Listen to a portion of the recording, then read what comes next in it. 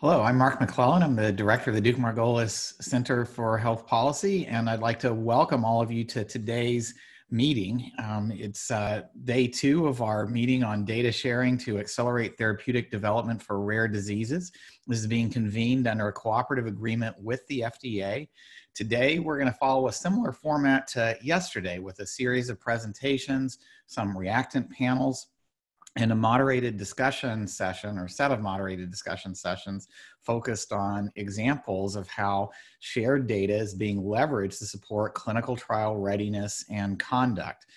Before we begin, we'd like to start out by engaging you all with another short poll. I'd like to then provide a brief synopsis of what we heard yesterday, and then we'll get going with our use cases for today. So starting off, here's the poll question for you. Please do respond. This will give us a sense of the group's composition and also hopefully get used to participating actively in this meeting. What category best describes the organization you're representing today? And we'll display the results in just a minute. Again, we very much appreciate your participation in this Duke FDA event.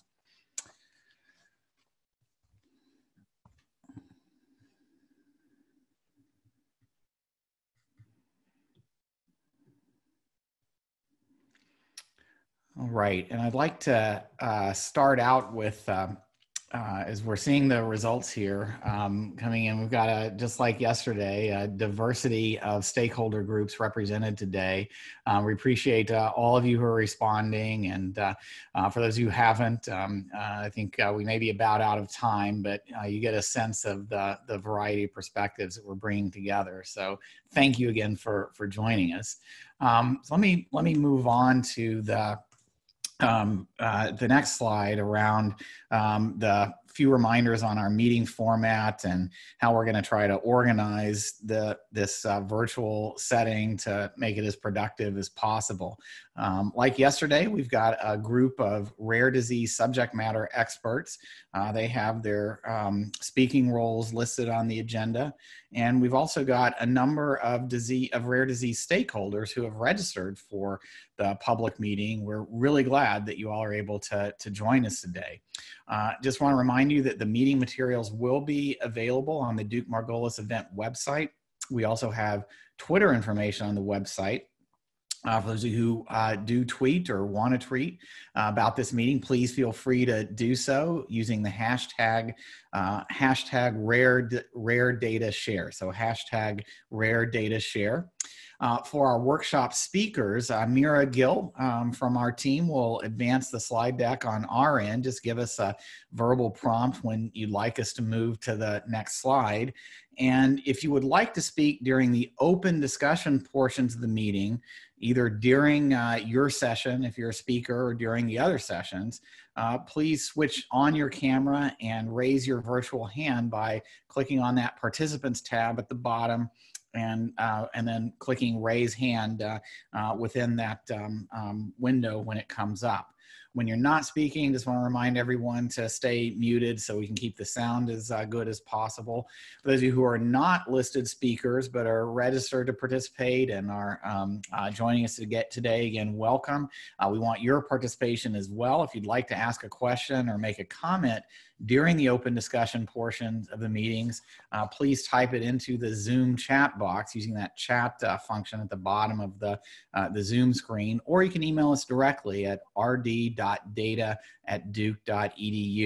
And for everyone, it's a reminder, during the presentations, we want to get through those without interruptions, but if you do have a comment, please enter it into the chat box, and we'll also come back to further discussion in the open session part of each of these meeting sessions. We have a very full agenda today, and to make sure we wrap up on time, we really want to hear from all of our presenters, but we want to hear from them efficiently. So I want to make sure that our speakers, our main presenters, could keep their remarks to 15 minutes or less, and our reactants to keep their responses to 5 minutes or less to give us time for those panel discussions. Kelly Wall from Duke Margolis will be helping you and all of us keep track of time. You'll get some timing prompts via the Zoom chat during the portion where you're making comments. And if you do have any questions about the meetings or technical issues related to the meeting, please email Rashid Willis, either message him via Zoom, so that's Rashid Willis, or send an email to rwillis@newmediamill.com, rwillis@newmediamill.com, just like it says at the bottom of the screen here, with any technical issues. We're going to have a recording of the meeting available on the Duke Margolis website and YouTube channel after the conclusion of this event. And want to remind you as well that we are convening this meeting in cooperation with the FDA. This is not a federal advisory committee. We're not going to vote or reach a firm conclusion on particular topics. We are very much interested in input and perspectives. So no votes, but the meeting will be a success if there is a strong and frank exchange of ideas, lively exchange of ideas, and open discussion on these very important and timely topics to help us all find a good path forward. We're very pleased again that you're able to join us today and look forward to a productive discussion. This is going to build on the meeting from yesterday. If you go to the next slide, we covered a lot of ground then with some great presentations and discussion. I just wanted to spend a few minutes summarizing some of the main themes that we heard yesterday and what we hope to carry forward into the discussions today. We heard from Tina, Katie, others yesterday about the transparency, efficiency, and cost benefits associated with the use of shared data resources. And it was also helpful to hear about FDA and NIH support for the implementation of robust data sharing tools, platforms, and networks. We also found it very helpful to discuss some of the commonalities in rare disease symptomatologies and core clinical outcomes.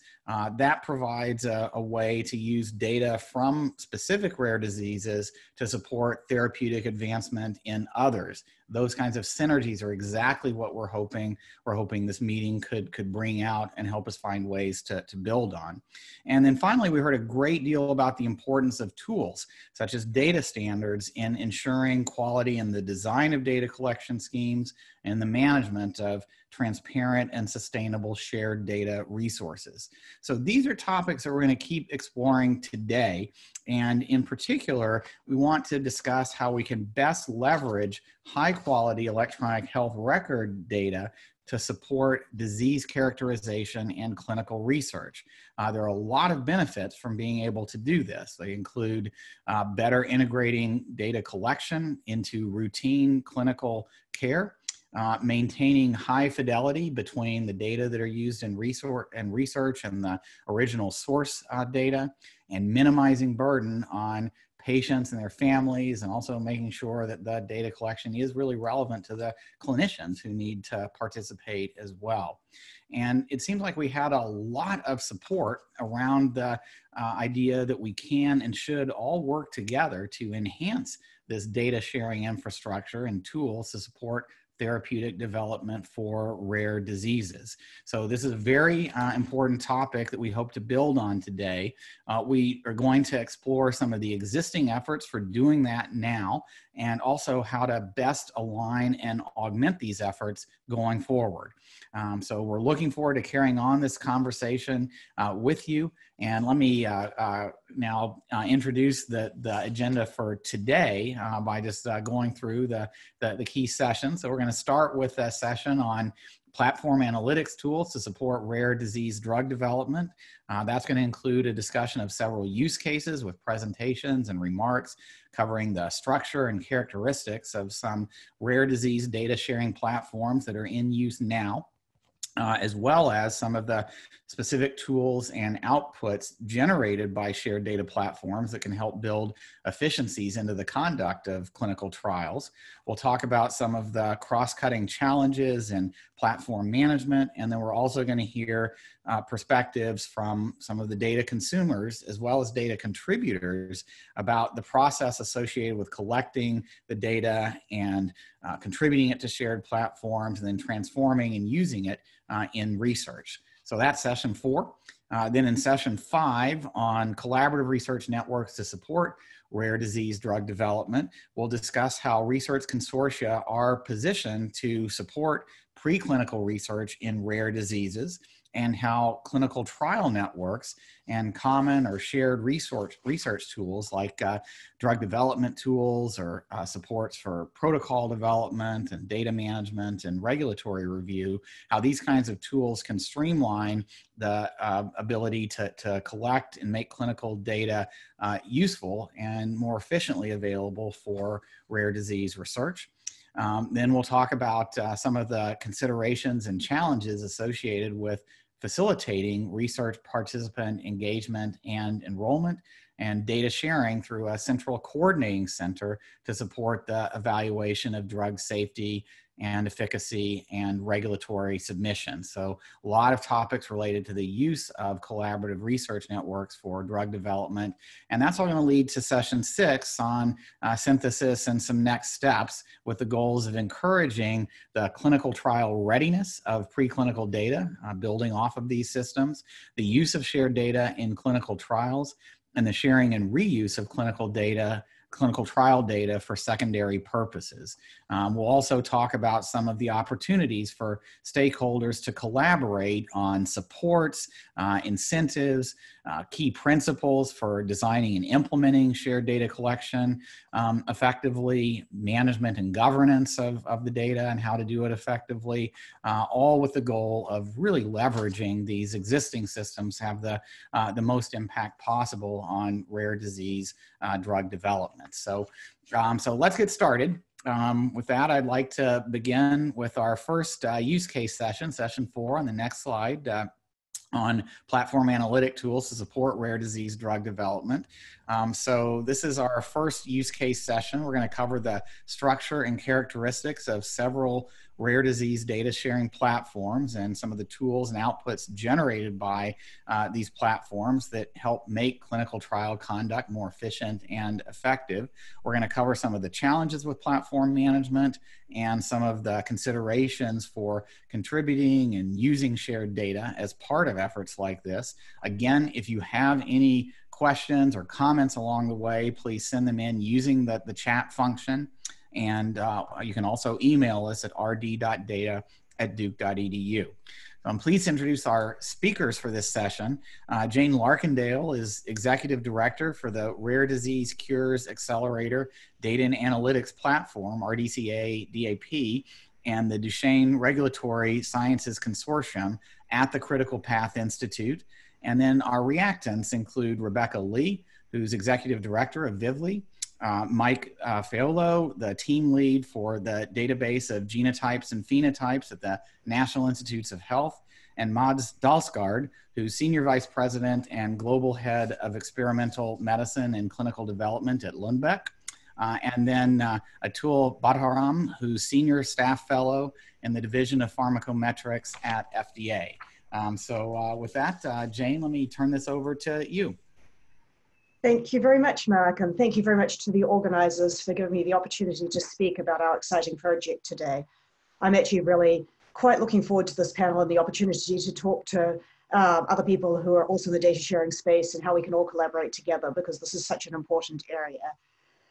Next slide, please. So I'm really excited to talk about the Rare Disease Cures Accelerator Data and Analytics Platform, because it's a relatively new project, but I think has a really unique role in the data sharing universe and the potential to do a huge amount of good.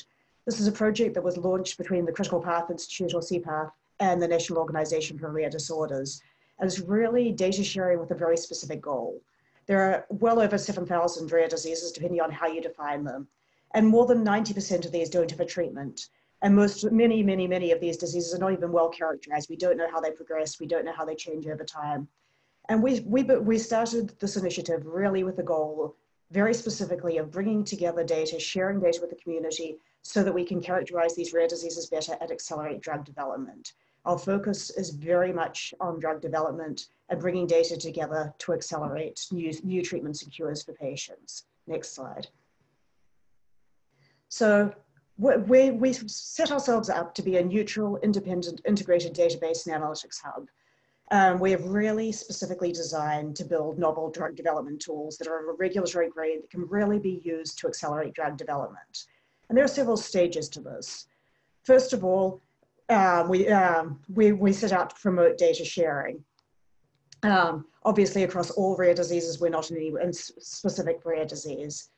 The data that comes into us is not just dumped into a database, have a go at it. We bring it in, we curate it, we standardize it, and we really do the best we can, depending on the data that comes in, to try and integrate it into larger data sets. So we have the amount of data that we really need to do exciting analyses, and the sorts of analyses that we can use to develop, move drug development forwards. We haven't yet got it, but we're in the process of building an analytics platform, which will help us really use that data, understand what data we have, search the data, not just within a disease, but across diseases. Look at the data, understand the data, make sure that we have an appropriate distribution of data, and then use subsets of that data to build advanced model-informed drug development tools. And I'm going to talk further as I move through this presentation about what the sorts of tools I'm talking about. But again, we're really looking at things to move drug development forwards. Not just research for the sake of research, although that's really important too, but what can we do at a regulatory grade level that we can really use to move drug development forwards. And overall, that we hope that this helps us build a better understanding of each rare disease, the progression of rare diseases, provide tools like biomarkers and endpoints and understanding of those so that we can build better clinical trials and provide data that will really support regulatory submissions and eventually approvals of new drugs and therapies. So that's what we're setting out to do. Next slide, please. You've seen versions of the slides before because much thanks to some of my colleagues, this variants of the slide were shown yesterday and gave you a great introduction to our particular platform.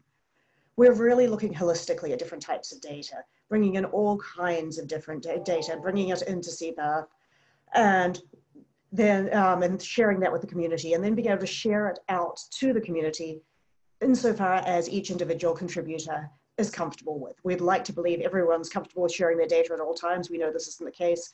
So as we bring data into CPAP, the contributor or custodian tells us what we can do with that data and how widely we can share it. As I mentioned, we bring the data in, we curate it, we go through it, we make sure there's nothing in it that sounds ridiculous. If there are things in it that look impossible, like a 250-year-old woman, we will go back to the contributor and make sure that we have the data accurately transferred. We standardize it. All our data will be compatible with CDISC standards if it's a type of data that can be put into CDISC standards. And we annotate the metadata so it can be searched. It then goes into a pool of data for analysis. Some of that will be nice, rigidly, systematically defined data sets. And some of it will be more, our platform architect describes it as a lake of data, which sounds very unstructured, but trust me, it's not really that unstructured. But the idea is people can then go in and really search through that data in lots of different orthogonal ways. If you're interested in understanding the progression of an individual disease, you can pull out the data on that individual disease. If you're interested in a biomarker, you can pull out the data on that biomarker. If you're interested in related diseases, pull that out. Maybe you're interested in a particular symptom, pull that data out. And then we have 3 different interfaces. The first one's an interrogator to really help you understand what data is in there, so that if we don't have the data you need, you can stop immediately and not waste your time. If the data appears to be there, yep, you have data on the disease I'm interested in. Does it have the distribution we expect, the age ranges I expect? Does it include the outcome measures I'm interested in? And you can really interrogate that and do some basic statistics in that interrogator at a fairly high level.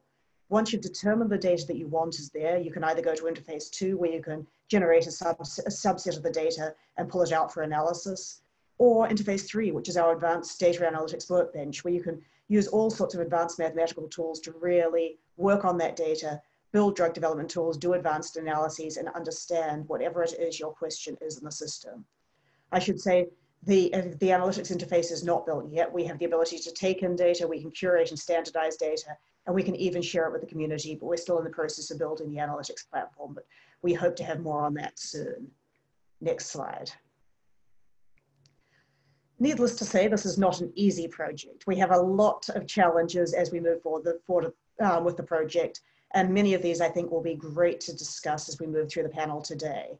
Obviously, just gaining access to shared patient level data across rare diseases is a challenge.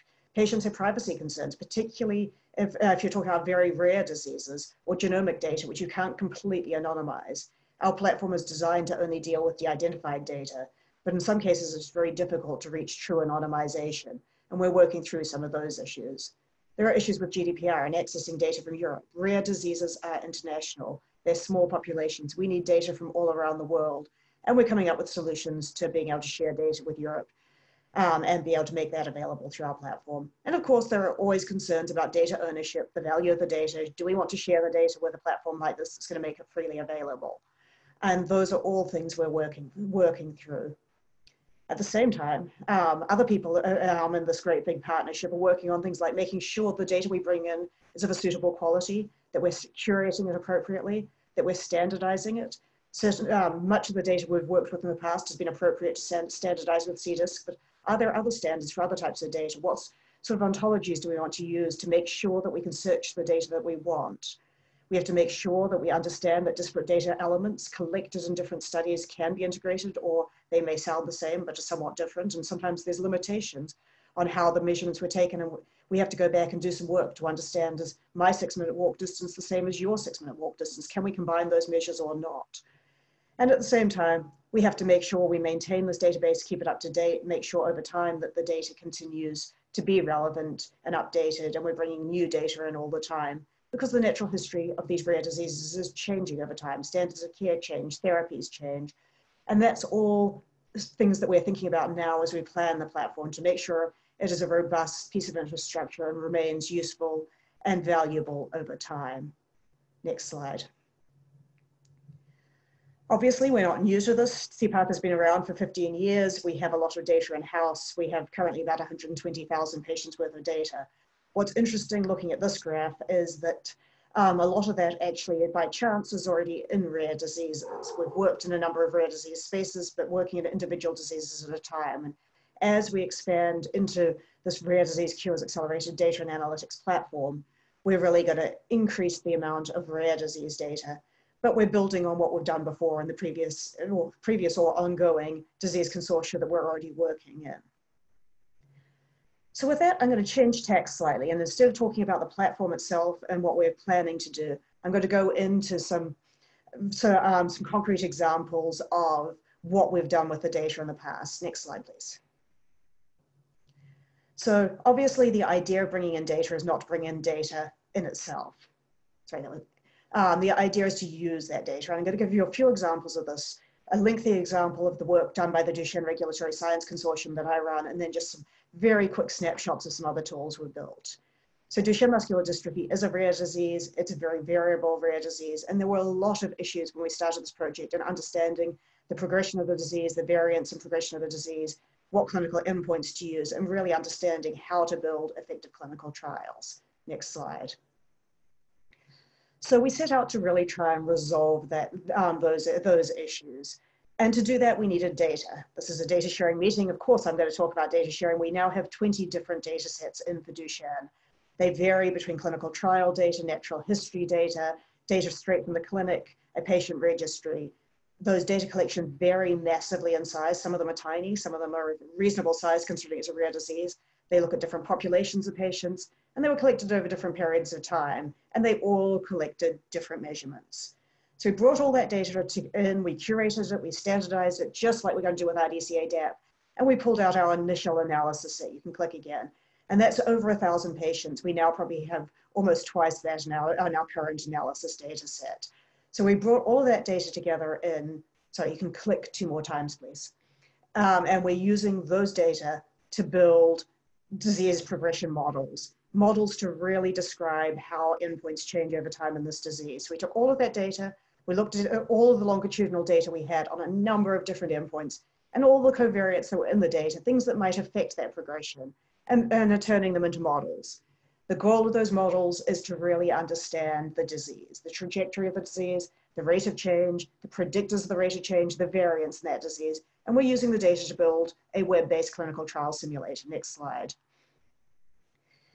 So the next slide really just describes the problem. You can see those massive points. These are the 6 endpoints we're looking at. And you can see each of those is a great big fur ball of individual points where, although there are trends in how these endpoints change over time, they're non-linear, they're very variable, and they all are sensitive to change at different age groups and in different stages of disease. Next slide.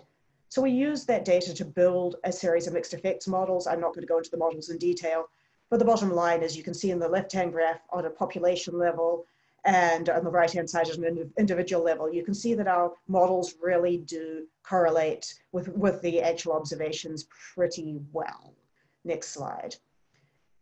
The models also show us different populations. You'll see here as the slide builds, the red line was a typical patient. The green line is those on steroids. They reach a higher peak in this particular endpoint, but then they decline. If they have certain mutation groups, they also have a higher peak, but they also shift to the right. Disease progression is later and slower. And if you're both, you have an even greater effect. So we can start to tease out different populations of patients and really understand how progression is measured by a particular endpoint in a particular group of patients. Next slide. We're using those models to really understand the populations. We can move to the next one because I understand I'm about to run out of time. We're using those models to build what we call a clinical trial simulation tool, which is a user-friendly interface where we can go in, look at a study duration, a length of a clinical trial, how often we want to look at the patients, put in the population of patients we think we're going to include in our trial, and put in our assumed drug effect, which is going to be based on what we know about the drug already from preclinical work or earlier trials. And then we run simulations and we look at it.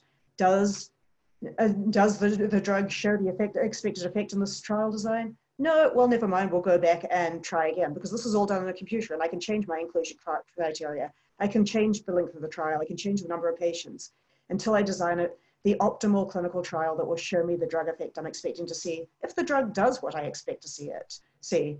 So that's what we're trying to do in Duchenne, really optimize clinical trials, use all of this integrated data to help people design clinical trials that will really tell us if our drug will work or not.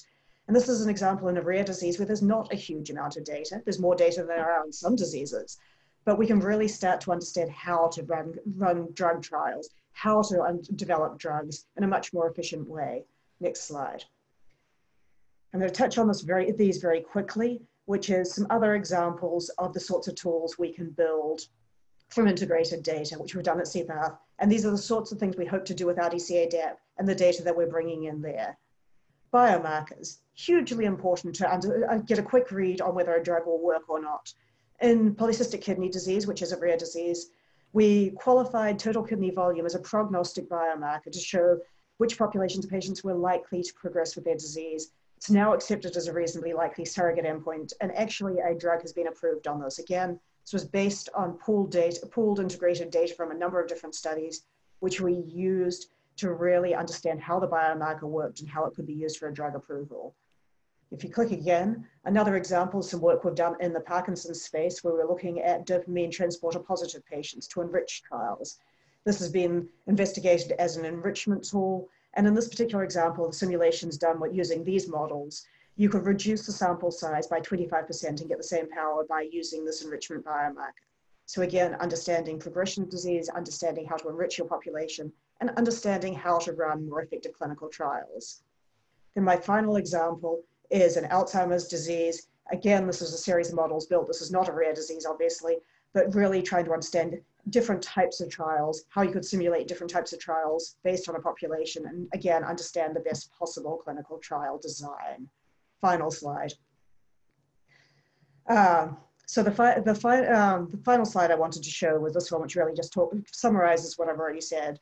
The RDCA-DAP is a centralized and standardized infrastructure really to support rare disease characterization, to support regulatory submissions. We're going to aggregate data, integrate data to get as much data together to answer all of these questions. We're providing analytical tools to really support development of these sorts of tools that will optimize clinical trials and drug development. We can look across diseases and look at all sorts of different questions within the data set.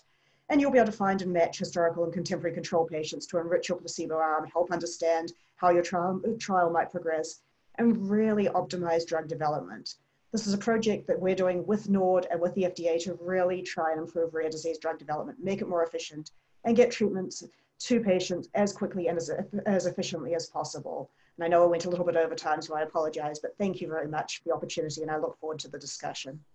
Jane, thank you. Covered a lot of ground. I appreciate including the specific illustrations of how our DCA has helped optimize trials already. So thanks very much. And next up is Rebecca Lee. Hi, everyone. I'm Rebecca Lee. I'm the Executive Director of Vivli. Really delighted to be here. Next slide, please. So by the numbers today, you know, Vivli is a global data sharing platform. We have over 5,000 clinical trials, and then you can just progress this. This represents approximately 3 million participants from over 100 countries.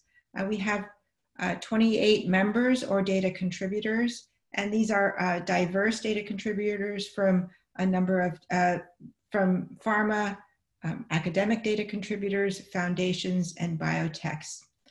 The next slide really shows you the members or data contributors, and as you can see, if you advance the slide, who these are. Some of these do contribute data that are, oh, sorry, if you can just go back one slide. The data contributors that we do have do contribute rare disease data. Many of the pharma companies have rare disease data. Foundations like Cure Duchenne and others. But there are challenges, and I'm happy to discuss them in the panel discussion. And Jane raised many of the challenges of rare disease, of contributing rare disease data. Next slide, please. The next slide really talks about our process and how data really works, getting data really works for a data requester.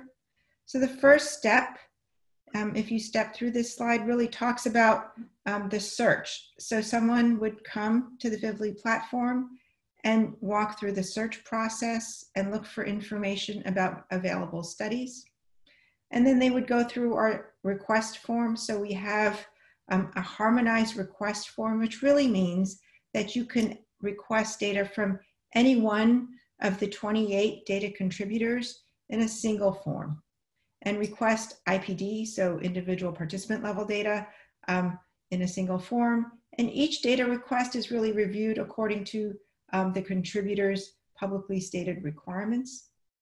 The next step would really be getting access. So if the proposal is approved, then the data is accessed in our secure research environment or downloadable by permission.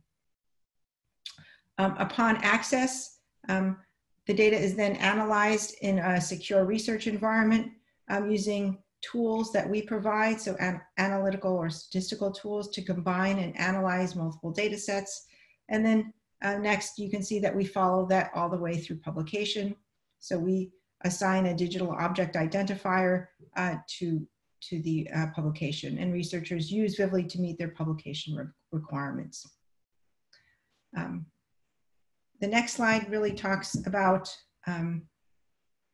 really visualizes really the secure environment and how, what makes us, in a sense, somewhat different is that we allow bridging between different platforms. So this depicts potentially someone in front of their computer. We allow researchers to bring their own data, scripts, software on request. So this is showing someone bringing in data from BioLink, for example, one of the NIH platforms.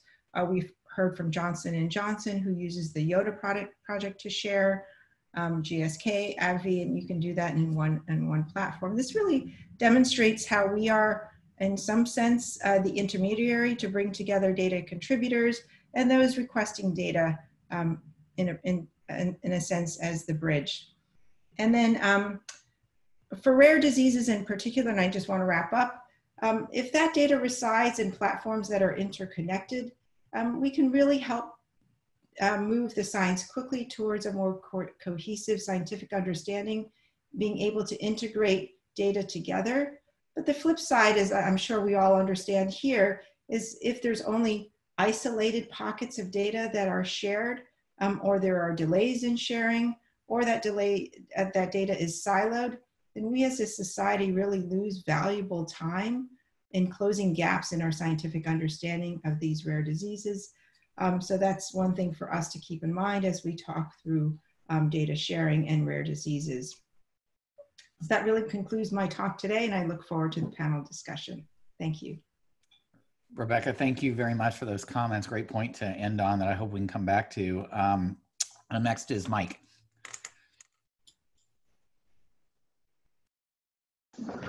Hello, thanks. I'd like to thank the organizers for inviting me today. And I was asked to be here, I think, because I am the team lead for a product at the NCBI called dbGaP.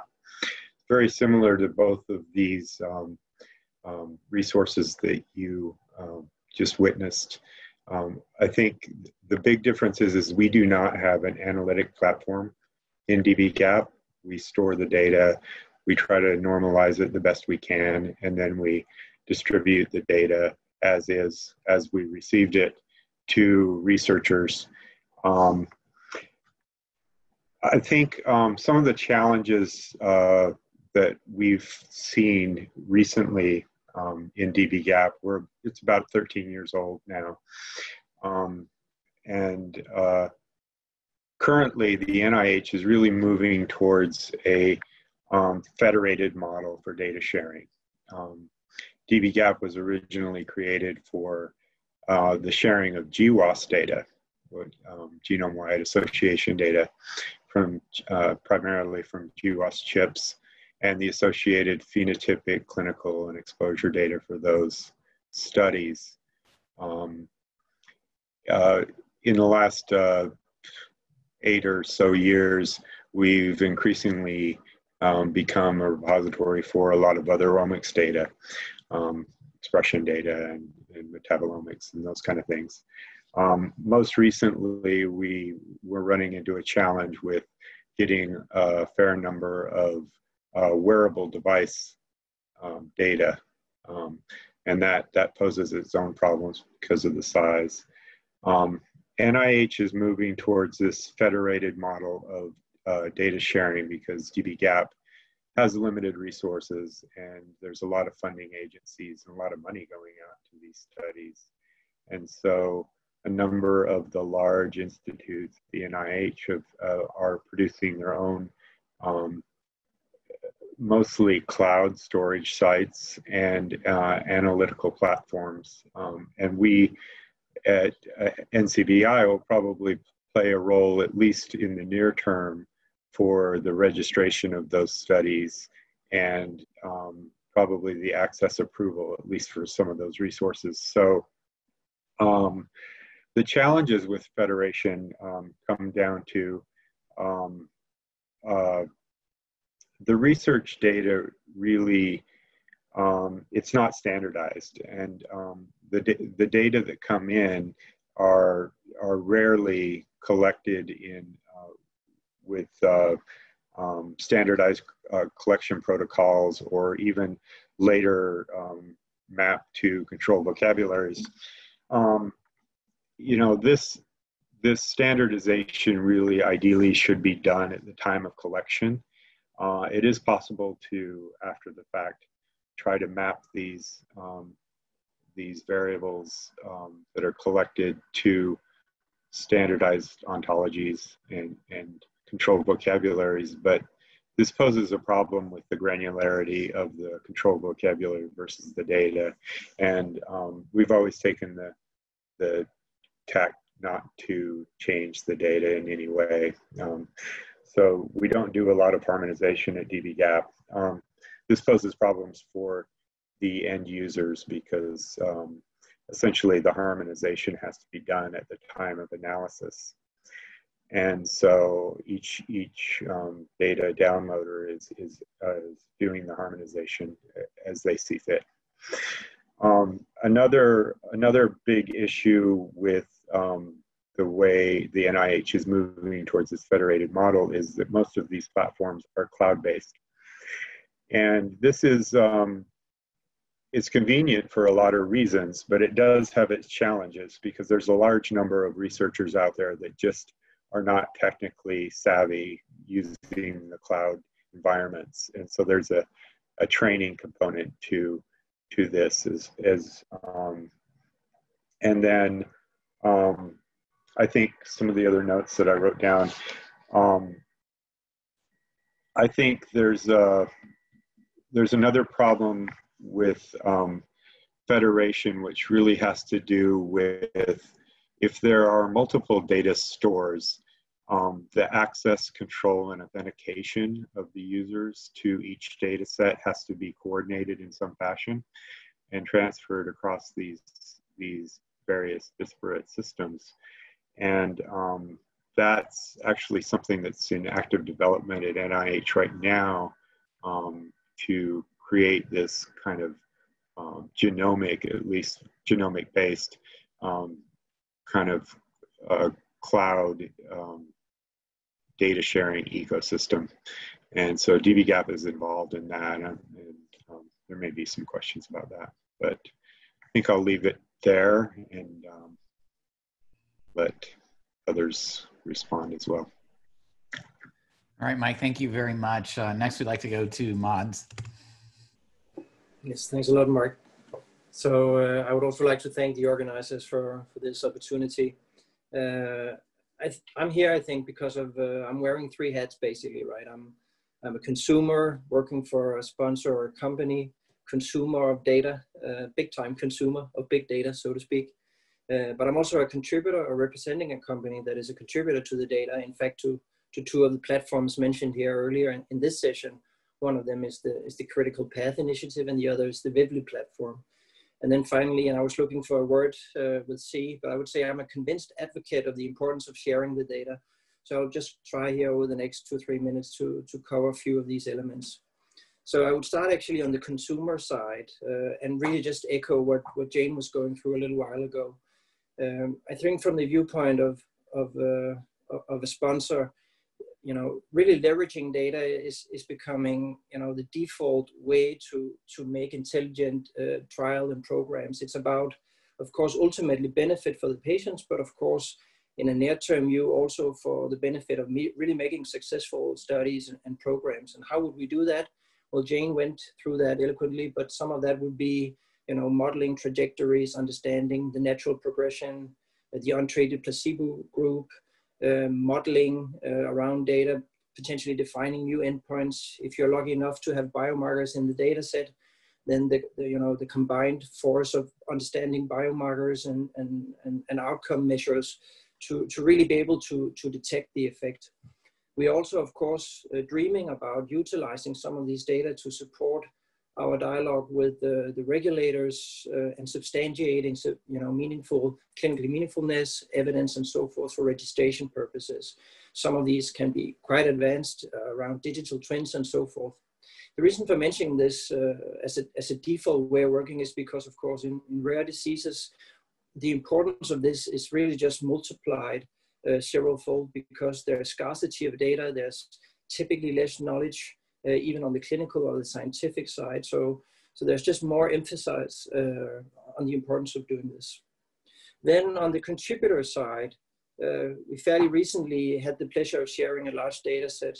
It was a non-rare disease, but nevertheless, I think there are some important lessons here. I took note, Mark, when you earlier did the poll on who was joining. I noticed that 25% of people joining here are from sponsors. So if some of you are contemplating sitting on data sets, I would really, really encourage that you share those, and maybe I can help lower the barrier for doing it.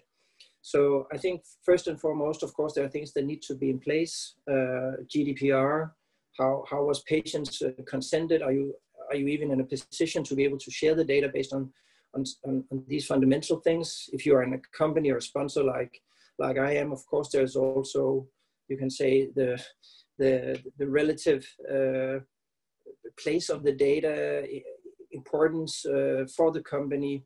I noticed that Carla from J&J made some notes on this on day one. Of course, there may be data that the company is not ready to share, but I think overall what I see across different companies is that there's an increasing openness and move towards transparency and less concern about sharing data and sharing what used to be, I guess, considered competitive knowledge. So there's an increasing openness moving in this regard. And then, of course, the collaboration with the platforms. I think in our case, sharing with the Critical Path was really a tremendous and surprisingly easy process. Great support, professionalism, helping remove barriers, very easy setup. And I think as a sponsor and as a company, when you have, having the responsibility of having, assumed responsibility for data for patients, you really want somebody to take good care of that. And I think these two platforms mentioned here today really offer that, right? It's a secure environment. They're set up that allows, professional scientists, highly esteemed academics to view research proposals and so forth. So you can really rest assured that your data are in good hands and even relieve some of the burden from you as a sponsor in these regards. And then finally, as a convinced advocate, I would say that I think there are some things that are moving in the right direction. We see this through different consortia, that the understanding of pre-competitive is really being expanded. I think we as companies together with academia and so forth are becoming better and better at expanding what that encompasses. I'm hoping that we can keep on moving in that direction, so making data available. So that would be my final remark, both as a sponsor and as a trialist, but also as a medical doctor, and finally as a father to a small daughter with a rare disease. I really encourage that we can continue to share data. Thank you very much.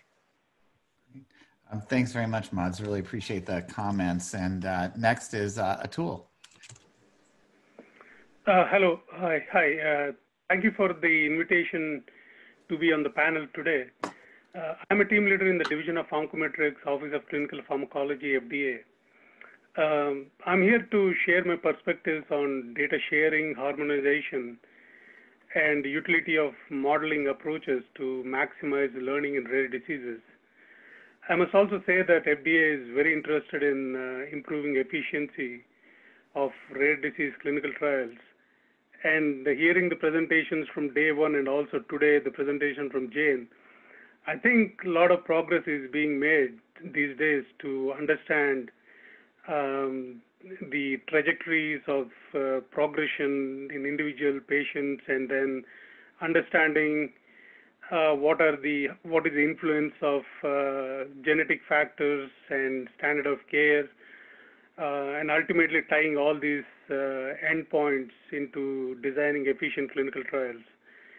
So I think a lot of progress is being made based on what I see from publications from groups within United States, groups like MD StarNet, Synergy, especially in the area of Duchenne muscular dystrophy, and also groups from Europe. And it's good to, and at the agency we also see the learnings from all these analyses when clinical study protocols are submitted, where questions around control groups, inclusion, exclusion criteria are often discussed.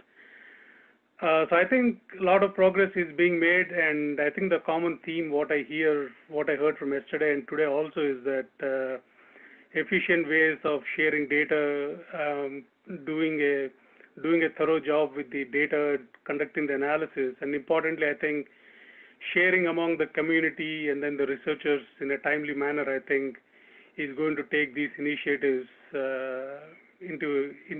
whereby the clinical trials, I think, can be designed much more efficiently. So I look forward to the discussion. Great. Atul, thanks very much for those comments. And it does seem like we've heard a lot about the benefits, as you were just saying, of these efforts to share data, and some clear impacts on making trials more efficient.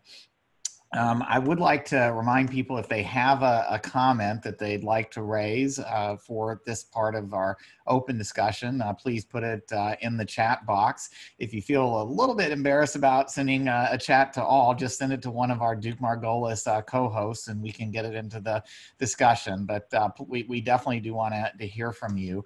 I think we have a few discussion topics that maybe we could put up on the screen at this point as well. But I'd like to get started with a question about what you all see on the panel as some of the most important opportunities to expand access to data. So a lot of this may be require some collection from individual patients and individual centers, but we do have, Maud's mentioned the use of data that have already been developed as part of sponsor protocols and prior studies. We also heard a bit from several of you about the use of electronic health record information. Jane, maybe I go back to you to maybe some comments on where the best data opportunities seem to be. Absolutely. This is something we've been thinking about a lot as we seek data for the RDCA DAP. And I think a lot of our history at CPATH has been working with high quality clinical trial data that's very rigorously collected in a very defined way. But in rare diseases, we need every piece of data we can get. There are so few patients, depending on the disease, we need all kinds of data. And we've been using data from patient registries, which is very different than data from clinical trials or organized natural history studies. And we're beginning to look into other sort of more real world data types, like can we get useful information from electronic health records? We've certainly used clinical registries before. The challenge as you get into some of these, whether it's wearables or electronic health records, is it's not going to be as standardized. It's not going to be put into standard formalized elements. They may not be collecting defined outcome assessments or biomarkers. So you've got to really understand how to interpret that data and use that data alongside other data sets and data forms. So there are lots of questions that we're still working on in terms of curation and standardization, but the data is incredibly valuable. And I don't know if Vanessa from NORD is still on the line, but she can certainly talk to some of the work we've been doing with some of their IAM-RARE databases and figuring out what we can do with a patient report registry, particularly in conjunction with clinical data, to really move things forwards. Yeah, Vanessa, if you've got a comment or anyone else participating on that, that'd be great. Also would like to hear from the rest of the panel on the same question, if you all have any thoughts to add to Jane's comments.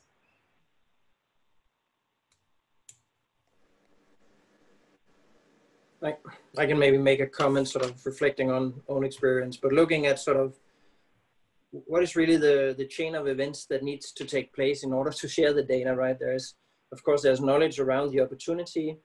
For some institution sponsors, there may be a resource element. I mean, there's a lot of work on the recipient end, but there's also some degree of work if you own the data as a data owner. Protocol needs to be redacted and supplied in order for the data to be meaningful. They need to be anonymized and so forth. So there is some work related to it. I think if platforms, institutions either can support that, or there's public funding or whatever for some institution that could be a help. Then there is obviously the platform and that Jane was showing. So the tools that go together with it. So if for the institutions or for sponsors that can really see the benefit, I think you showed these really nice user-friendly opportunities for modeling around Duchenne. These are really good examples of you can say the full value of not just sharing but also leveraging the data. And then finally, of course, there is a pre-planning element in terms of standardizing data, but I'm also hoping that as technology advances, that we'll be better able to work with non-standardized data, right? So also working conjointly to enable supplying less standardized data. I'm not saying not to standardize, of course, that's where we are today, but the hope is that technology and preparational standardization can work together and allow you to work with an even wider set of data types of quality. Great, thank you for that overview. And Mods, while I've got you, maybe don't go off video just yet, but you've actually been part of been doing what you advocated, which is as a sponsor sharing data from some of your trials and other activities as part of CPAD and the like. Could you comment a little bit on how that's gone and what other sponsors might think about in making a similar kind of decision to commit to sharing data? Yeah, thanks for asking.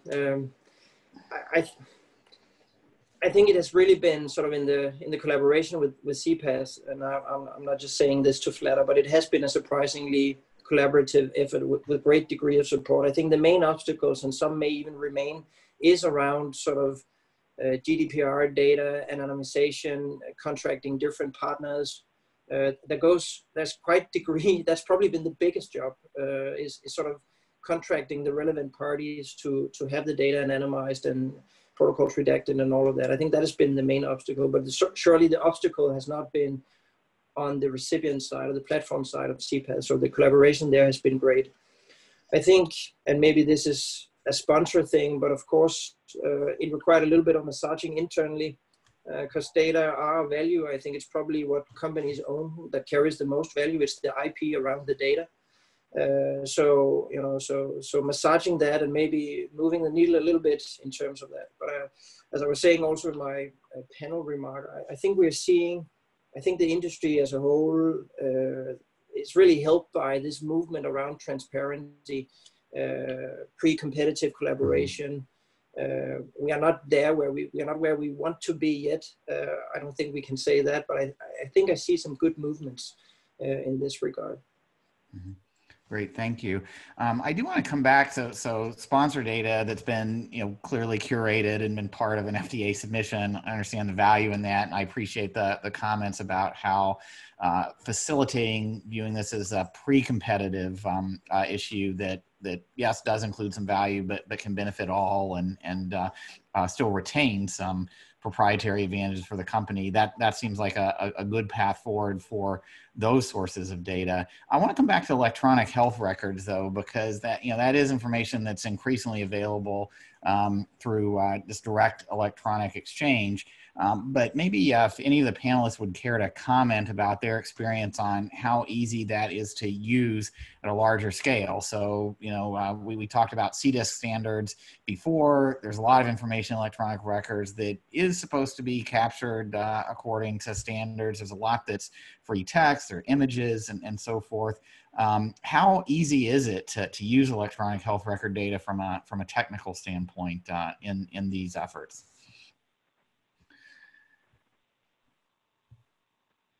I don't know if Jane and Rebecca, if you all care to comment on that. Sure, I can comment. I'm sure Rebecca can as well.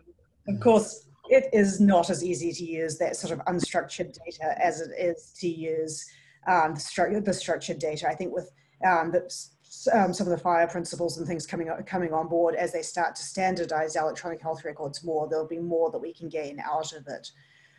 We as yet haven't used uncurated electronic health records, but our platform architect's very interested in it. She seems to think we can derive useful information from it. I do know, at least in the Duchenne field where I've looked into it, a lot of the important information is kept as free text notes, and that's certainly going to be harder to extract. So I would say a work in progress, but particularly as standards are developed, it's going to become more and more useful and a very valuable source of data. So, Rebecca? Mm-hmm. And you're on mute, just a reminder. Sorry about that. I'm in alignment with Jane. Right now, VIFLI has not tapped that source. I think clinical trial data, as you know, is very structured, but we have not yet tapped that because it is right now in terms of the standards is not quite there yet. Thanks. And Mike, I don't know if you had a comment on this. I know you had a question to pose, so either or both would be fine at this point. Yeah, well, yeah, okay. So I'll comment on the second one that as it's related to dbGaP. So we are exploring providing the dbGaP in the FHIR protocols. So we're actively pursuing that. That would be outgoing would be FHIR, especially for the phenotypic data. A lot of the data in dbGaP, some of the very large genomic data, literally petabytes of data, are going to really only be practical to be used on the cloud. We believe that we can probably serve an API with the FHIR protocols for the phenotypic exposure and demographic data pretty easily. I do have another question if we have time. Yes, please. And I put it on the panelists chat, but it has to do with a problem we see in dbGaP in our research studies. There's about 3 million or so patients in dbGaP as well, but we do see a fair number of our studies that are independently funded at NIH usually, that are using the same participants, and this isn't just Framingham being reused. These are sometimes studies are located in places where there's people sign up for different research studies, and we end up getting these studies. dbGaP has the advantage of having, in most cases, the genomic data, and so we can actually identify these pretty readily when they do occur. But I imagine this problem could be a real problem if there were multiple data sources, completely different data sources, sharing data across their platforms without some kind of coordination of the participants, because in rare diseases, you're going to have a lot fewer. And if you think that there's 100 and there's really only 50, that makes a big power problem on your calculations. Yeah, anyway. Definitely. Rebecca or Jane, you want to comment on that? Sure, and this really comes back to some of the discussion we had yesterday about global identifiers and GUIDs, because of course, as we bring our data in, it's all de-identified, and at the moment we're not getting genomic data, although we hope to in the future.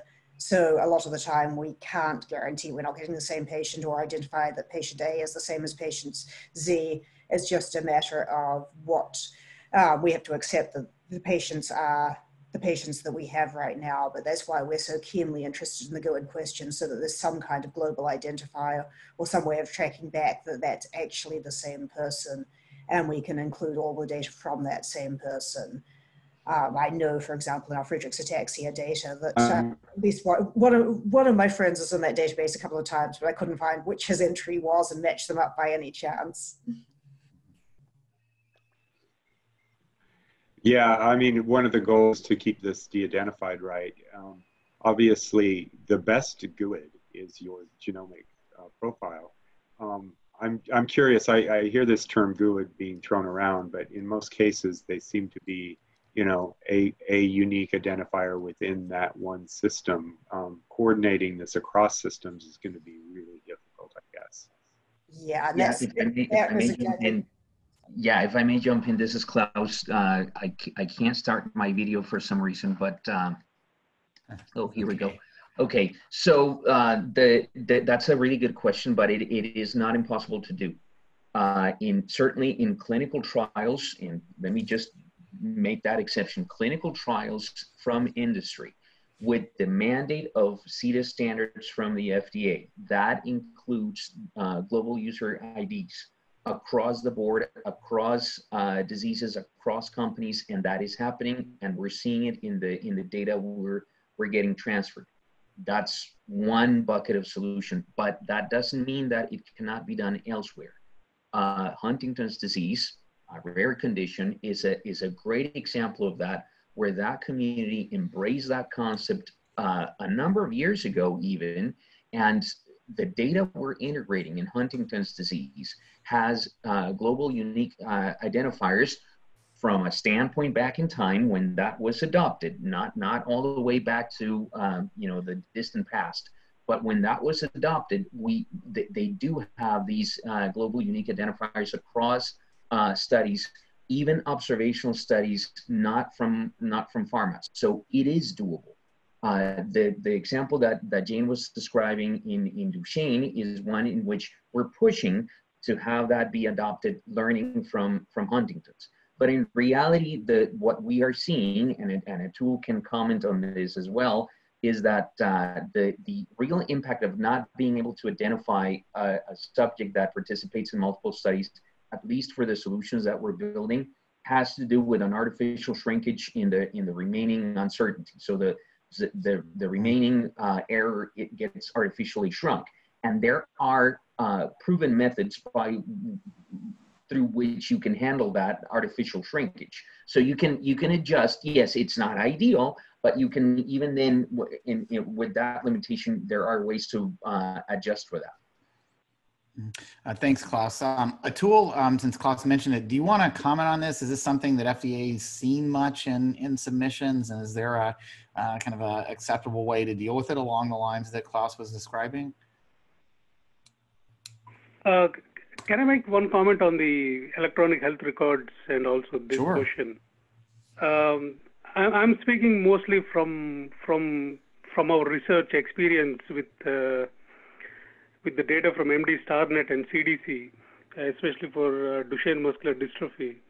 I think if the EHR electronic health records or information is gathered well, I think they are very useful to understand potential reasons for sources of variability.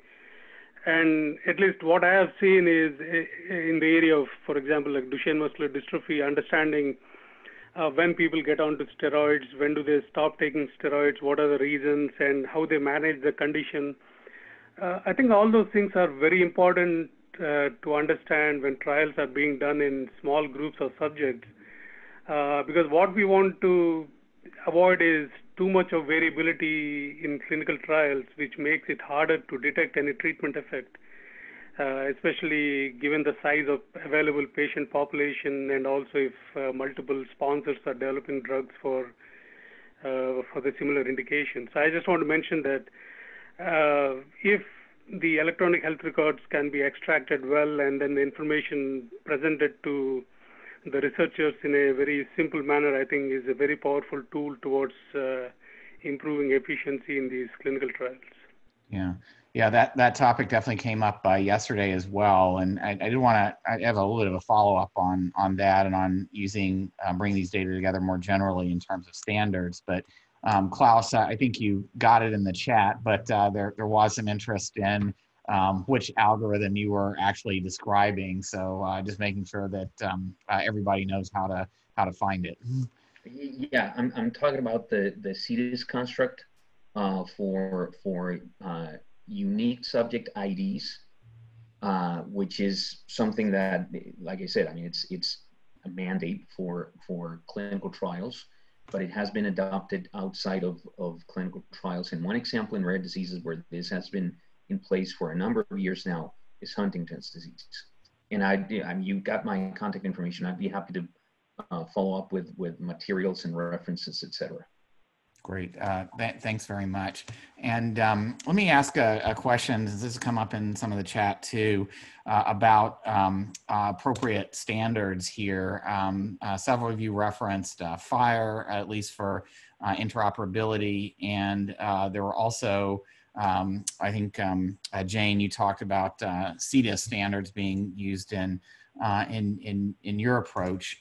Where are we on standards adoption? FHIR is getting a lot of attention and a lot of adoption for promoting interoperability. But as you all know, the goal here isn't just sharing the data, but having it sort of consistently defined enough to support analytics. How are we doing in terms of FHIR standards versus CDISC or other approaches to address that?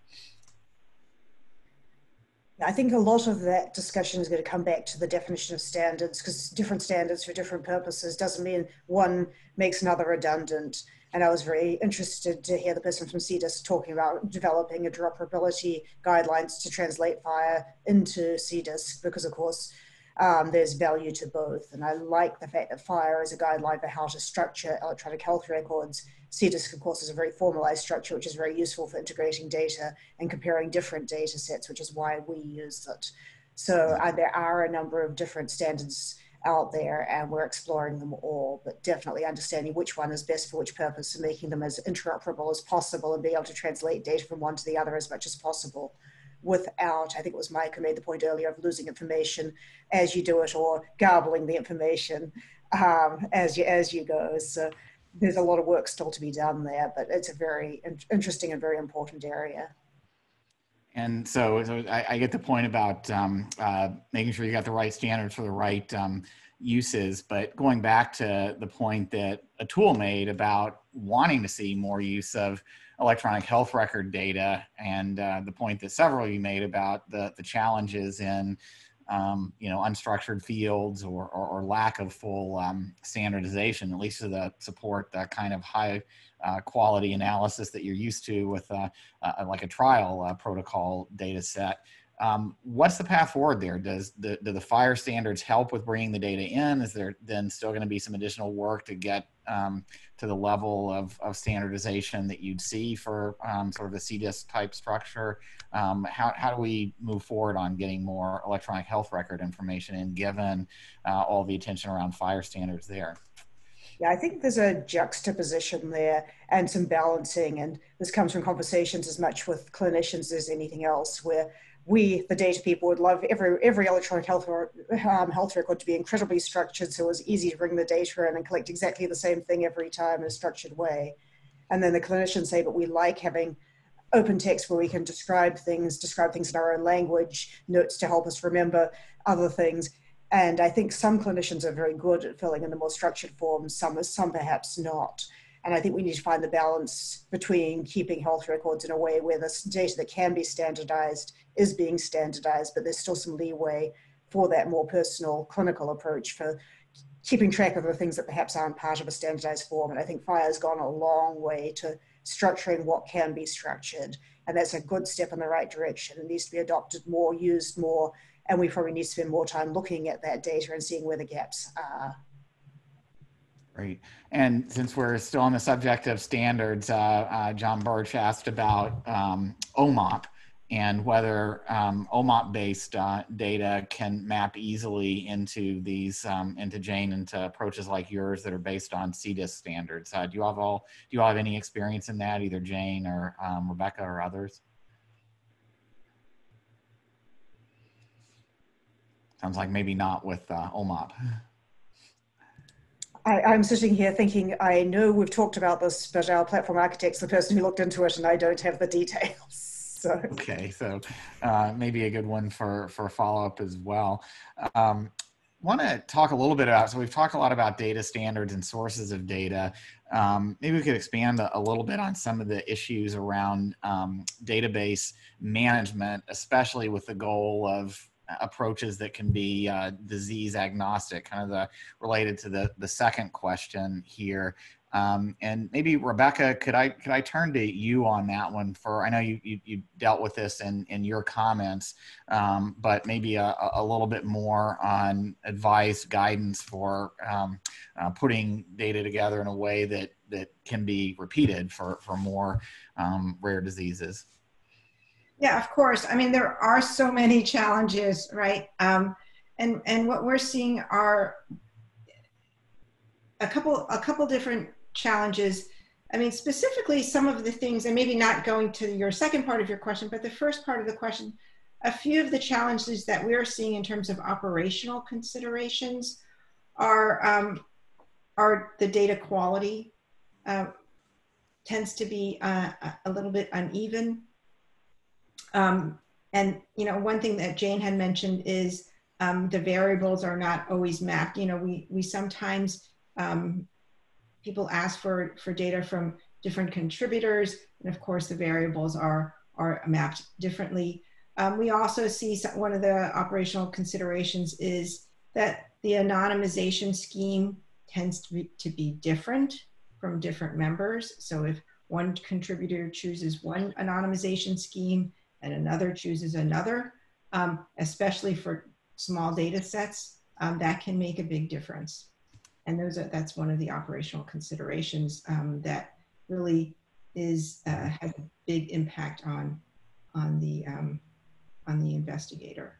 And so those are the challenges. In terms of the platform tools, some of the things that we are really wrestling with are that people are asking for imaging and genomics, and each one of those requires specific tools. And as a disease agnostic platform, those are things that we have to wrestle with, is what are we going to invest in next for our next, big investment.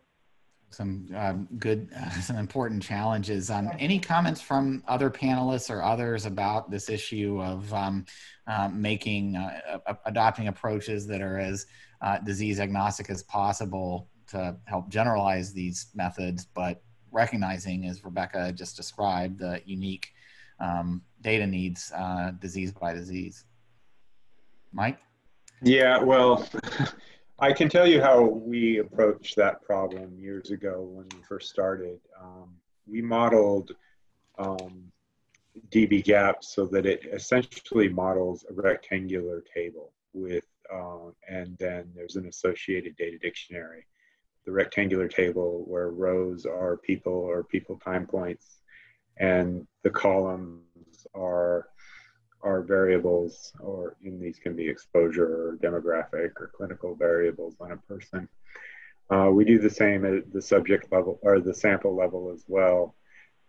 We found that for at least our research submitters to be the most flexible.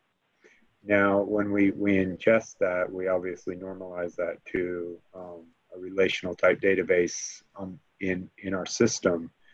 Our hope is that we would, because we've normalized it in our system, we can disseminate that data in a number of formats. And right now, the table format is the one that's most used by our users, but we are developing the FHIR output format for the phenotypic data at least. Thanks. Rebecca, did you want to comment on this? No, that's a helpful way to think about it. And, we have fairly little control about how data comes into us, but I think that's really helpful as one way to put forward as a potential solution. So thanks, Mike.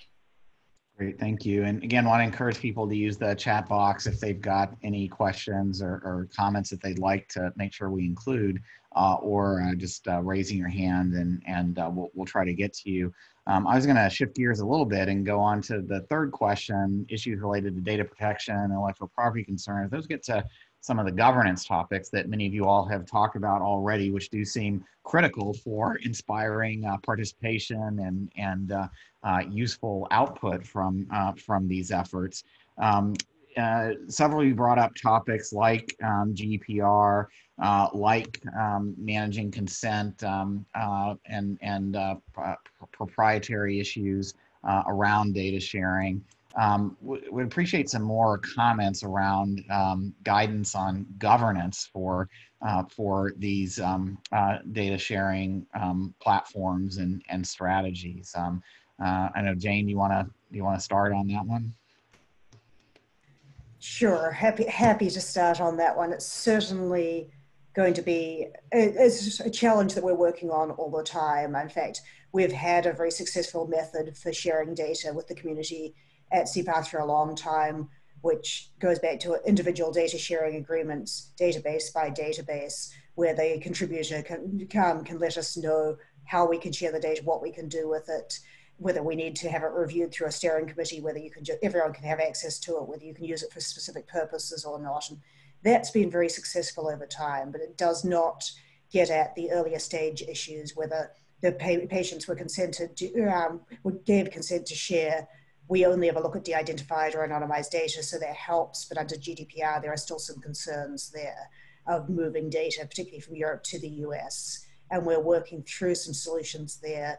There's a lot of work more that needs to be done.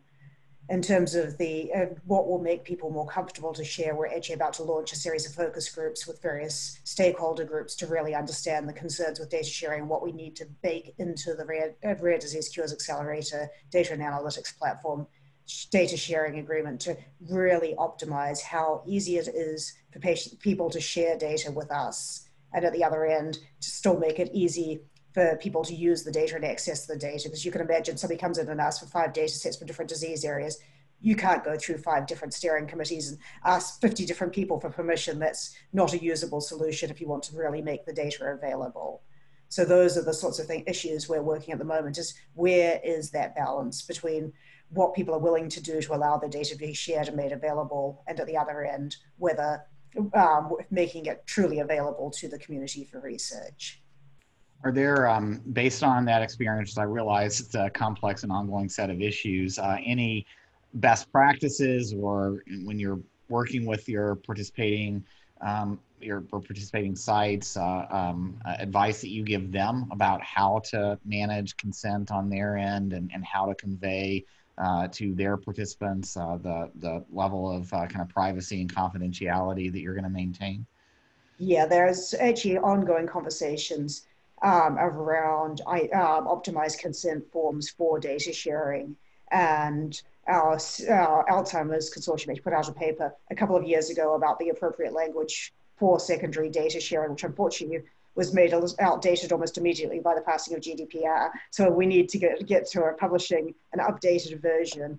But generally, even under GDPR, data sharing is okay so long as the patient, when they consent, understand, yes, this data may be shared. Yes, that includes with industry. Yes, your data may leave whatever country you're in and be used internationally. It really is a series of checkboxes to make sure the patient understands what they're allowing their data to be used for. And if they agree to that, that's great, and you can use the data. And I know there are several registry platforms that are looking at more dynamic ways of doing that, which is a bit more challenging for data integration programs like us, where it's easier if the whole database is consented or the whole database is not. But there are definitely good best practices around the language to use in consent. And then we make things as easy as possible at the other end in terms of terms and conditions of using the data to make sure people are promising not to re-identify the data, to treat the data with appropriate data privacy as we would, and various other terms and conditions like that to make sure people can safely and securely use the data without compromising the consents and the security. Thank you. I wonder if there are other comments from panelists on best practices around encouraging but providing appropriate oversight on this kind of data sharing. Mike? Well, I don't know if this is appropriate, and it's a practice. I won't best practice, but H has done quite a bit of work on this as part of EDS policy, and that's all available on the websites, and you can see that. But essentially, there's a data submission certification that's submitted by the sponsoring institute and signed by the PI and a signing official.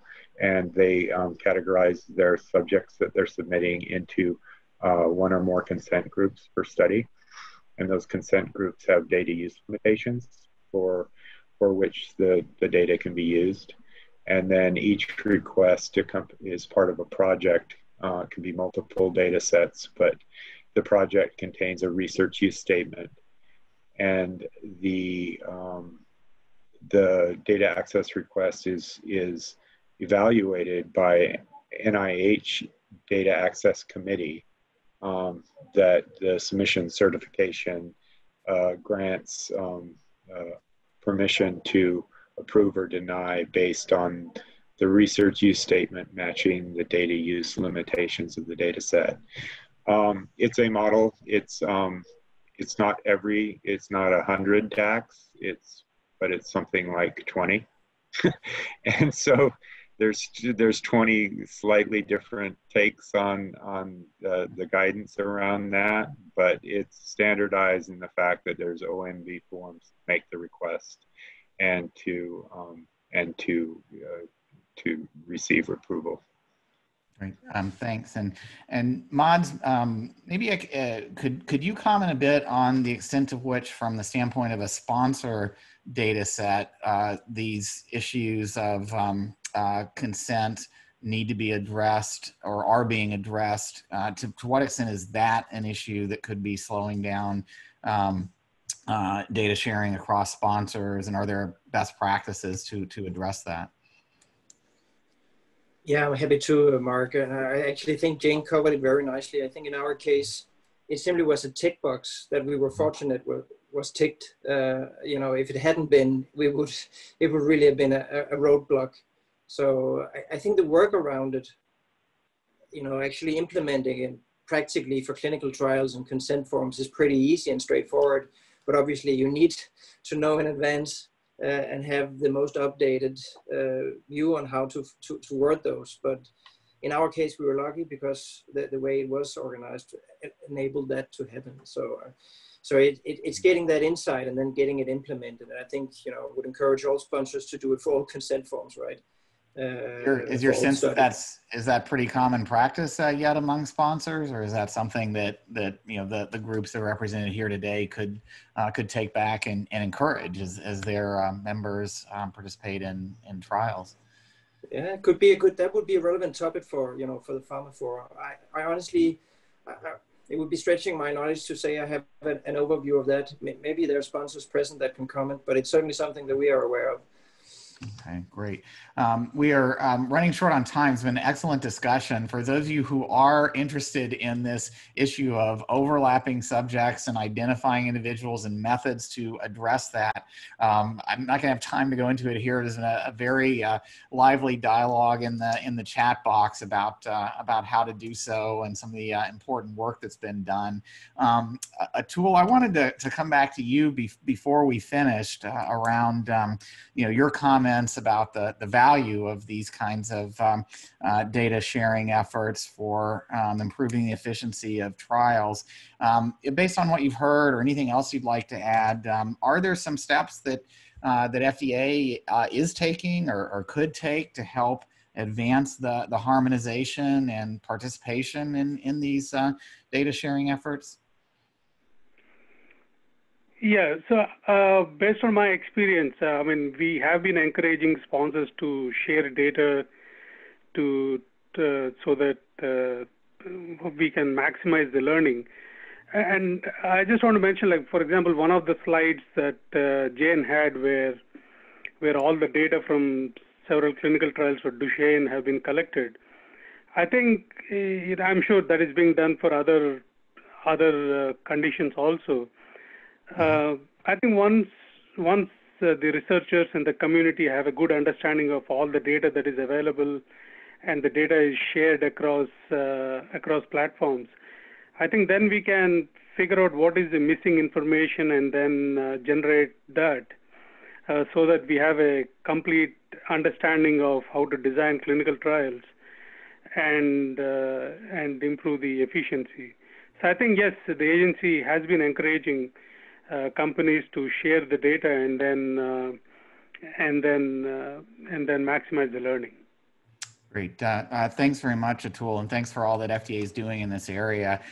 We'd like to, we just have a couple of minutes left, but we would like to turn to our other panelists, starting with Jane, for whether they have any final points they'd like to add about key ideas for advancing the efforts we've just been discussing.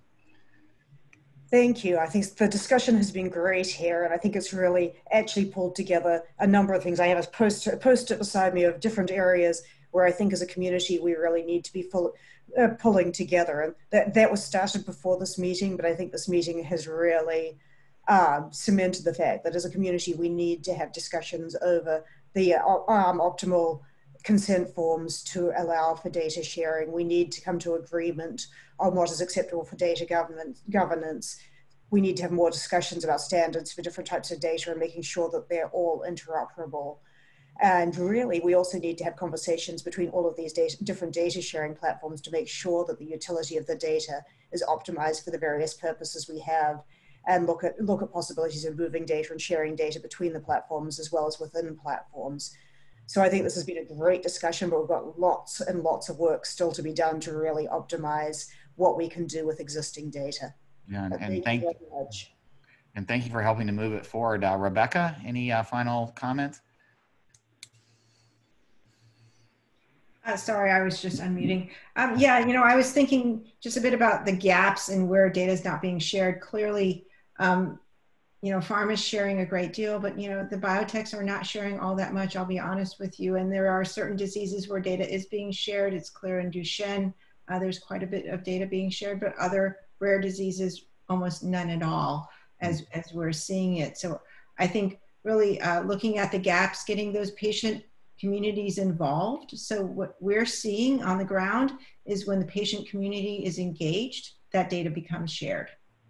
So I really think getting those patient communities engaged and maybe putting some pressure in some ways would get that data shared, because really we're seeing some isolated pockets of data sharing in many, many areas. You know, there have been a number of very specific ways in which patient groups can help advance these efforts that we've talked about during this session. So thanks for highlighting that. Mike, any final comment? Well, I did have a question, but I think I'm afraid it would take too long to get. Had to do with these databases for clinical trials. Clinicaltrials.gov have the trials registered as in existence in enrollment, and then also there's a requirement, I believe, to submit the data there. These databases would be somewhere in between those two steps, and it seems to me like analytical tools that would provide a ingestible format for clinical trials to use directly would be an interesting thing to understand. Yeah, thanks for addressing that. And Mods? Yeah, nothing much more to add. I really want to thank for being part of this. It has been, you know, truly interesting, and also with the prior session. So looking forward to the rest of the day. And I just echo that I really want to appeal to other sponsors to share the data. It's really, you know, it's really how we drive productivity within this tremendously important field for patients and for. So thanks a lot. All right. Well, thank you. And my thanks as well to the rest of the panel for excellent discussions and perspectives. We are going to take a short break now. We're going to reconvene at 2:45 Eastern time if you're following the agenda, and look forward to our next panel at that point. Thank you all very much for joining and for contributing to a very lively discussion in this session. All right, welcome back, everyone. We are live again as we continue our sessions this afternoon. Before I move on to session 5 on collaborative research networks, I just want to thank everyone again who's contributed to the chat box. It gives us a chance to get more ideas out there, your ideas, in a way that we may not get full time to discuss in the session itself. For example, I'd like to give a thanks to Megan for her post about how RareX, with website included, is addressing the need for standardization across rare diseases, symptoms, and as well, and federated data sharing and analysis. So we want to encourage more of that. It's been a lively chat so far. When you do post, if you could post to all panelists and attendees, so all panelists and attendees, that gives you the broadest reach to everyone who's joining us today. But for those of you who didn't get the post about rarex.org, it's rare-x.org, also doing some important work in this area. And again, we want more chat contributions like this that help us get the most out of this time together. For those of you who do want to send just a question or something you'd like us to address in the panel discussion, you can still send that directly to one of our Duke Margolis co-hosts, Mira, Kelly, Sarah. Excuse me. So I would like to turn to session 5 now on collaborative research networks to support rare disease drug development. We're going to continue to explore how shared data resources are being leveraged to support preclinical and clinical research in rare diseases. In this session, we're going to talk about research consortia that are well positioned to support preclinical research in rare diseases, and how clinical trial networks can streamline and make clinical data collection for rare diseases more efficient. So not topics that are new to this meeting, but some new and deeper perspectives on them. And again, use the chat function the chat box or during the session, or email us at rd.data@duke.edu if you've got a comment or question you'd like to make sure we address in the open part of this session. So I'm very pleased to introduce our speakers for this session. First, Eileen King is Principal Investigator of the RD-CRN Data Management and Coordinating Center at Cincinnati Children's Hospital. She's going to do our initial presentation. And then our reactants include Klaus Romero, Chief Science Officer at Critical Path Institute, who you heard from during the last session, Nicole Hamblett, Co-Executive Director of the Cystic Fibrosis Therapeutics Development Network Coordinating Center at Seattle Children's Research Institute, Ian Winburn, who's Global Medical Team Lead for Hemophilia, Endocrine, Inborn Errors of Metabolism and Transportation at Pfizer, and Dina Azand, who's Medical Officer in the Division of Rare Diseases and Medical Genetics at FDA. And so we're going to start with Eileen, so I'd like to turn over to you. Yeah, thank you very much. Thanks everyone for inviting me, and this has been an incredibly interesting workshop these last 2 days, so I'm so thrilled to be part of this. As was stated, I am one of 2 of the principal investigators for the Data Management and Coordinating Center for the Rare Disease Clinical Research Network. And if you were with us yesterday, you heard Tina Irv, who is our program officer from NIH, and she gave some background on the Rare Disease Clinical Research Network as well. Next slide. In the spirit of sharing, Tina and I have a couple of the same slides here, but this is an overview of what the structure of the Clinical Research Network is, RD-CRN. Eileen, sorry to interrupt. You were having a little bit of fuzziness in your sound. I don't know if there's a way to adjust the microphone to make it a little bit clearer, but... is this any better? A little bit, maybe. I think the closer you can get probably helps. I'm not sure how easy that is. Oh, okay. Yeah, that's better. That is better. Is that better there? Yeah. Okay, let me know if I need to adjust again. Okay. Okay. So this is the RD-CRN is made up of 20 research consortia on 5-year funding cycles. So some of the consortia will get refunded on each 5-year cycle up to, I believe it's 3 cycles this time. It is funded, there are 10 NIH partners who are funding the RD-CRN, and we are the Data Management and Coordinating Center that supports the RD-CRN. As was stated yesterday, the RD-CRN is made up of patients and patient advocacy groups, researchers and clinicians, and the NIH. Next slide. I want to talk about the individual consortia. So the research consortia, each consortia studies at least 3 related rare diseases. And the consortia are structured such that they have an administrative core. They were to propose at least 3 clinical research projects. One of the projects is required to be a natural history study. For each of the studies that they do, starting in this particular cycle, they all had to have a single IRB for each protocol.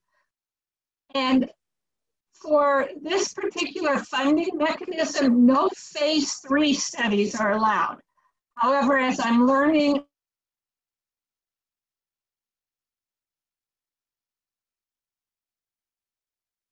allowed. And Eileen, we're having, I think, a little bit of trouble with your sound. Are you still with us? They are the next generation of rare disease researchers, so they all have to have a career enhancement core. Eileen, sorry, you're breaking up and we lost you for a while. Can you call in via your phone or something? I think either the phone or one thing you could try, Eileen, is turning off the video and just going with sound. We're mainly watching the slides anyway. That might help. I'm sorry. Okay. Is this See any how better? that goes. If you want to turn down the speakers on your computer in your room, it may help with some of the fuzziness of the sound on our end as well. Okay. Yeah, lots of touch adjustments. Is this any better? That's a little better, yeah. Okay, do you want me to call in on my phone? I'm sorry. No problem. Yeah, I think we can move forward. We can hear you well, and yeah, I think we can go ahead. Yeah, absolutely. Oh, okay. The one thing I did forget to mention as I was introducing myself is I did work for 20 years in the pharmaceutical industry prior to joining Cincinnati Children's, and I've now been 11 years at Cincinnati Children's in academia. So I have seen both sides of the research process. Are you hearing me okay this time? Yeah, yes, perfect. Please go ahead. Okay, next slide. The DMCC is structured such that it has 4 cores. We have an administrative core, clinical research core, a data management core, and an engagement and dissemination core. Next slide. Bill, click again. So you can go ahead and click all 4, or 2 more. So the administrative core, excuse me, we support the cross consortia activities. So we have to support meetings, etc. But one of the other things is we try to make sure that we have best practices going across all the RDCRN. And we also are working on standardizing processes as well. Our clinical research core is really focused on supporting the protocols and providing guidance and expertise with protocols, because it's important that the studies are conducted such that you do get high quality data that are shareable. So we provide regulatory guidance and single IRB support. We have our statisticians and epidemiologists look at the study design and analysis. And especially key is we get involved very early on the design of the data collection forms, where we are really striving to implement data standards in these data collection forms. With a focus on CDIS standards, and then also in the back of our mind, we're looking at how we might use FHIR standards as well. And we provide training, cross-disease agnostic training, especially related to how do you write good protocols, etc. Our data management core is involved with cloud-based data collection and storage. Where are we going to store, and how are we going to store all these data so that we can share them within our network? Focusing on data sharing, as we've talked about, data standards and data access, dissemination, and utilization. We have a 4th core, which is new this funding cycle. It's an engagement and dissemination core, and understanding the importance of having patients and their families involved in the research process. It is really important to the RDCRN. We want the patients and families not only engaged in recruiting patients for our studies, not only engaged in advertising our studies, but also engaged in helping us understand what are the most important questions to be asked from the research. What are the most important outcomes that are meaningful to the patients and might be sensitive to identify a treatment success? And then the other key component of this core is promotion and outreach. And this is, we want to make sure that the public, that the physicians who are treating these patients are understanding what we're learning from our rare disease research. And so that's also a very important component of the DMCC. Next slide. We always keep our mind on our goal. And our main goal is to improve the health and wellness of patients with rare diseases and their families, knowing that that when someone has a rare disease, it affects not only them, but it affects those who are near and dear to them, their families, their parents, their siblings, etc. Two ways that have been identified, of course. How can we reach this goal?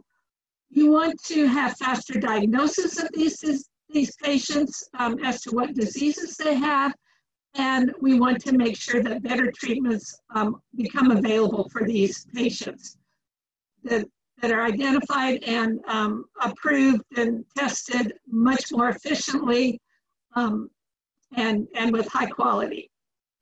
We don't want the patients to be in diagnostic odyssey because we want them to get their treatments as fast as possible. You can click it again a couple times.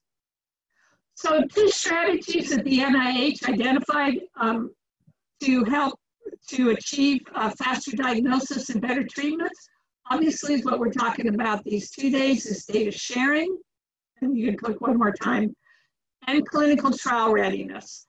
So for clinical trial readiness, we mean what are the most sensitive outcomes, by understanding the natural history of the disease, we can identify what are the most sensitive outcomes, what are the patients that will benefit from the various types of treatments, how long should you treat these patients, how long should you follow these patients, and a lot of this information we will get from especially our natural history studies, but in addition to the other studies that we're also working.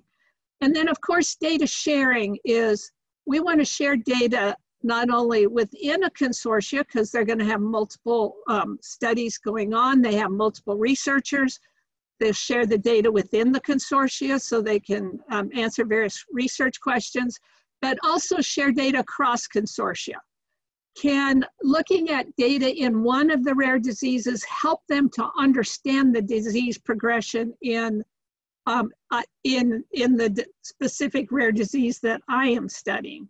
So we want to share data across the different consortia within the network. And then ultimately, we want to be able to share that data outside of the network. And we've had multiple conversations on different ways to share that data already. But all those different data sharing mechanisms are very much top of mind. Next slide. So you saw this slide yesterday, and I just wanted to show it again. We do have our 20 consortia. They each are required to have patient advocacy groups, and I've already talked about the value of the patient advocacy groups. And many of these consortia, the patient advocacy groups are extremely active. Some of the others, we continue to help give them guidance and on how you can even become more involved and more active. And then this also just talks about the things I've already talked about, the data sharing. We're going to talk about the tools in a little bit, and et cetera. So next slide. What are the challenges? So we became the DMCC for the RDCRN 1 year ago. There was a previous institution that had the DMCC. We were awarded it this latest funding cycle. So we have acquired 15 years of data from the previous cycles. And we will need to determine what are we going to do with this and how can we make this data, all this legacy data, shareable. So as you heard from Jane, there's a lot of data curation that's going to be required for this. What are we going to do with this? Are we going to try to put them into some kind of standard data data structure that will make them more shareable? We have to we're determining what's the appropriate platform we want to use for sharing our data. What's our structure? A data warehouse, a data lake. What's going to be the most efficient way to share those data? And we're working actively on that. Then there is the challenge of updating it and/or developing our policies and agreements for sharing data, like I said, within, across, and outside. And this was talked yesterday about this is academic research. Researchers don't want to get scooped. They want to be sure that they learn as much from their data as they possibly can before they share it. So working through that as well. And then incorporating standards into our new database builds, and then also maybe taking our historical data and transforming that to data standards. CDISC obviously is top of mind, but now we've also heard about the FHIR standards. And we do know that some of these consortia want to be able to populate their clinical research databases by doing direct extracts from their EMRs. Next slide. We have a lot of effort going into data standards, and the more I work on data standards, the more I realize that we're not alone in doing this, and we've got to understand what other people are doing as far as data standard efforts, because we want them all to be in sync. I just saw in the chat about the rare X, so we'll need to check on that. Very interested to see that CPATH is changing or transforming data using CDISC standards. We have a representative from each consortia that is part of this effort. We also have FDA representatives. Thank you to Steve Wilson for being patient and participating in those groups with us, and patient advocacy group representatives. We've tried to subdivide this effort. We've got different kinds of data we have to worry about, data standards and metadata. You've got data sets where you have large sets of data that then you somehow transfer and summarize into smaller, summary measures. For example, imaging data. You will transform that into various different summary measures, pharmacokinetic data. We have the typical data like you might see in an ECRF system, demographic, medical history, adverse event data. We have patient-reported outcomes data, neurodevelopmental testing data, those kind of data. And then we're also keeping in mind electronic medical records and external data sources, and how are they going to inform our data standards. Next slide. Along with data standards and data sharing, we also want to provide tools to our consortia that will help with this whole process of data sharing, data standards, data analysis. So we've kind of lumped our tools into little buckets, analytical tools that we want to make available across the consortia so that each individual consortia doesn't have to buy these tools themselves, that they're more easily accessible, that they can work in the cloud. We're putting our data, we're doing our work in the cloud environment. Collaboration tools, how can we share documents so that people can learn from each other? How can we collaborate with Zoom and regulatory binders? Again, data and documentation storage. We have to be, security is top of mind. We have to be sure that we are making sure that what we're doing with the data is in a secure environment, and that's highly important, obviously, to us. And then other tools that we are developing, like biospecimen tracking systems, pedigree generation and visualization tools, etc. So we're making these tools available to all of the consortia so that we can streamline and make it more efficient to have access to tools. And we will continue to add to these as more tools become available. Next slide. So to finish up, and then I'm happy to answer any questions. Again, we want to get new treatments, faster diagnosis, because we want to improve the health and wellness of individuals. What's our road to increasing our knowledge and accelerating discovery?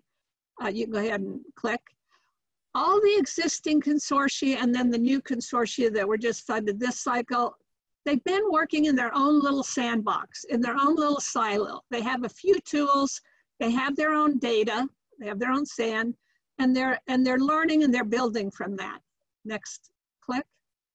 What we're trying to do is bring them into a more collaborative working relationship so that they can more easily share data across the different consortia. You can click again. We're pulling together a bunch of tools so that they all have access to more tools than they individually could afford. And you can click again. So that they can each build their own knowledge base, which will be very impressive and of higher quality than they could do if they don't share data and share tools. And then one more click. And maybe together too, they could build this massive knowledge database in the whole rare disease space, so that they can really do what we're hoping to do, is new treatments, faster diagnosis, more efficiently. And I think there might be one more click.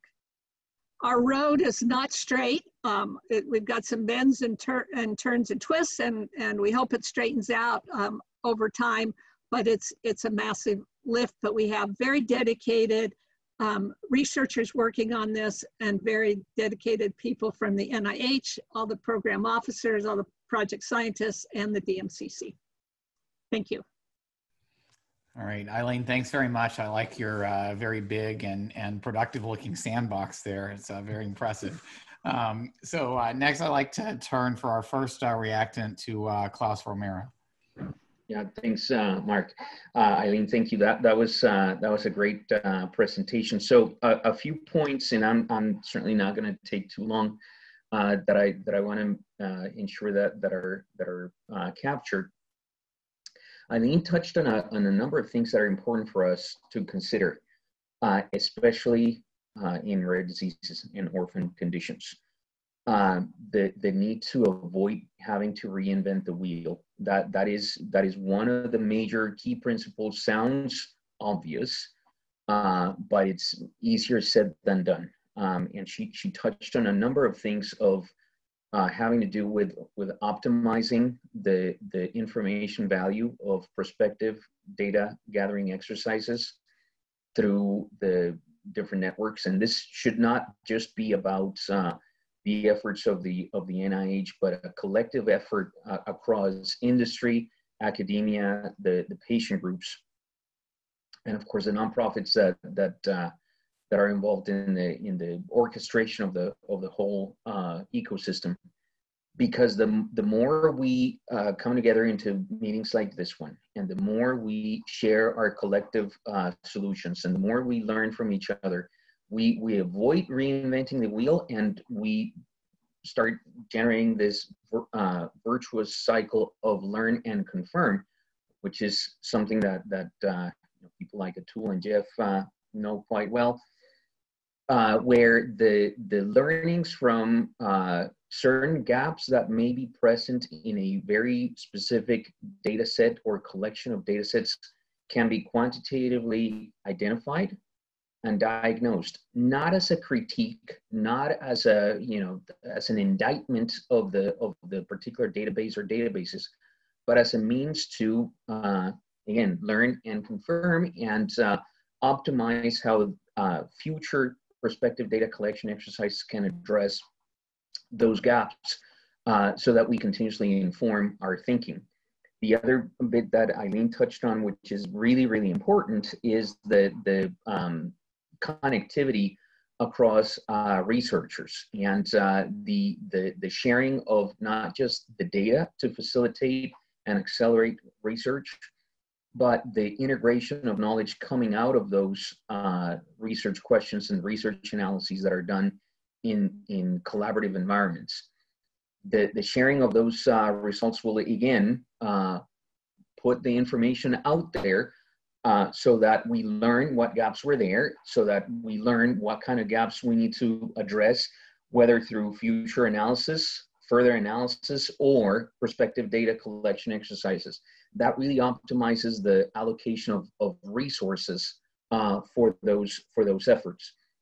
The last bit that I would also put out there as a call to action is the fact that all these efforts for the advancement of science and for the advancement of knowledge in general are great, but I would also posit that it is critically important to have all those efforts have a level of connectivity with actionable impact for medical product development. And it doesn't mean that all of a sudden we're not going to do randomized clinical trials anymore. That's not what I mean. What I mean is that we can leverage the knowledge and the information that we can extract from all manner of data sources, from real world data sources to observational studies to patient registries, electronic health records, etc., to then help organize the knowledge as to how we're going to inform the design of future clinical trials, even if it is to understand where the remaining uncertainty lies, so that we can address that in future data collection studies, but also for the purposes of individual development programs from industry, understand what that uncertainty is and understand quantitatively what the development program is up against. Not as a critique, not as an indictment, but as an opportunity to really inform the thinking and learn from all and every single one of the data collection exercises that we're talking about. Because with rare diseases, the shots are a goal are not that many, and every single data point is extremely precious. So I'll leave it at that, and thank you very much for the opportunity. Great, Klaus, thank you very much for your comments. I'd like to turn next to Nicole Hamblett. Hi, great. Can you hear me? Yes, just fine. Perfect.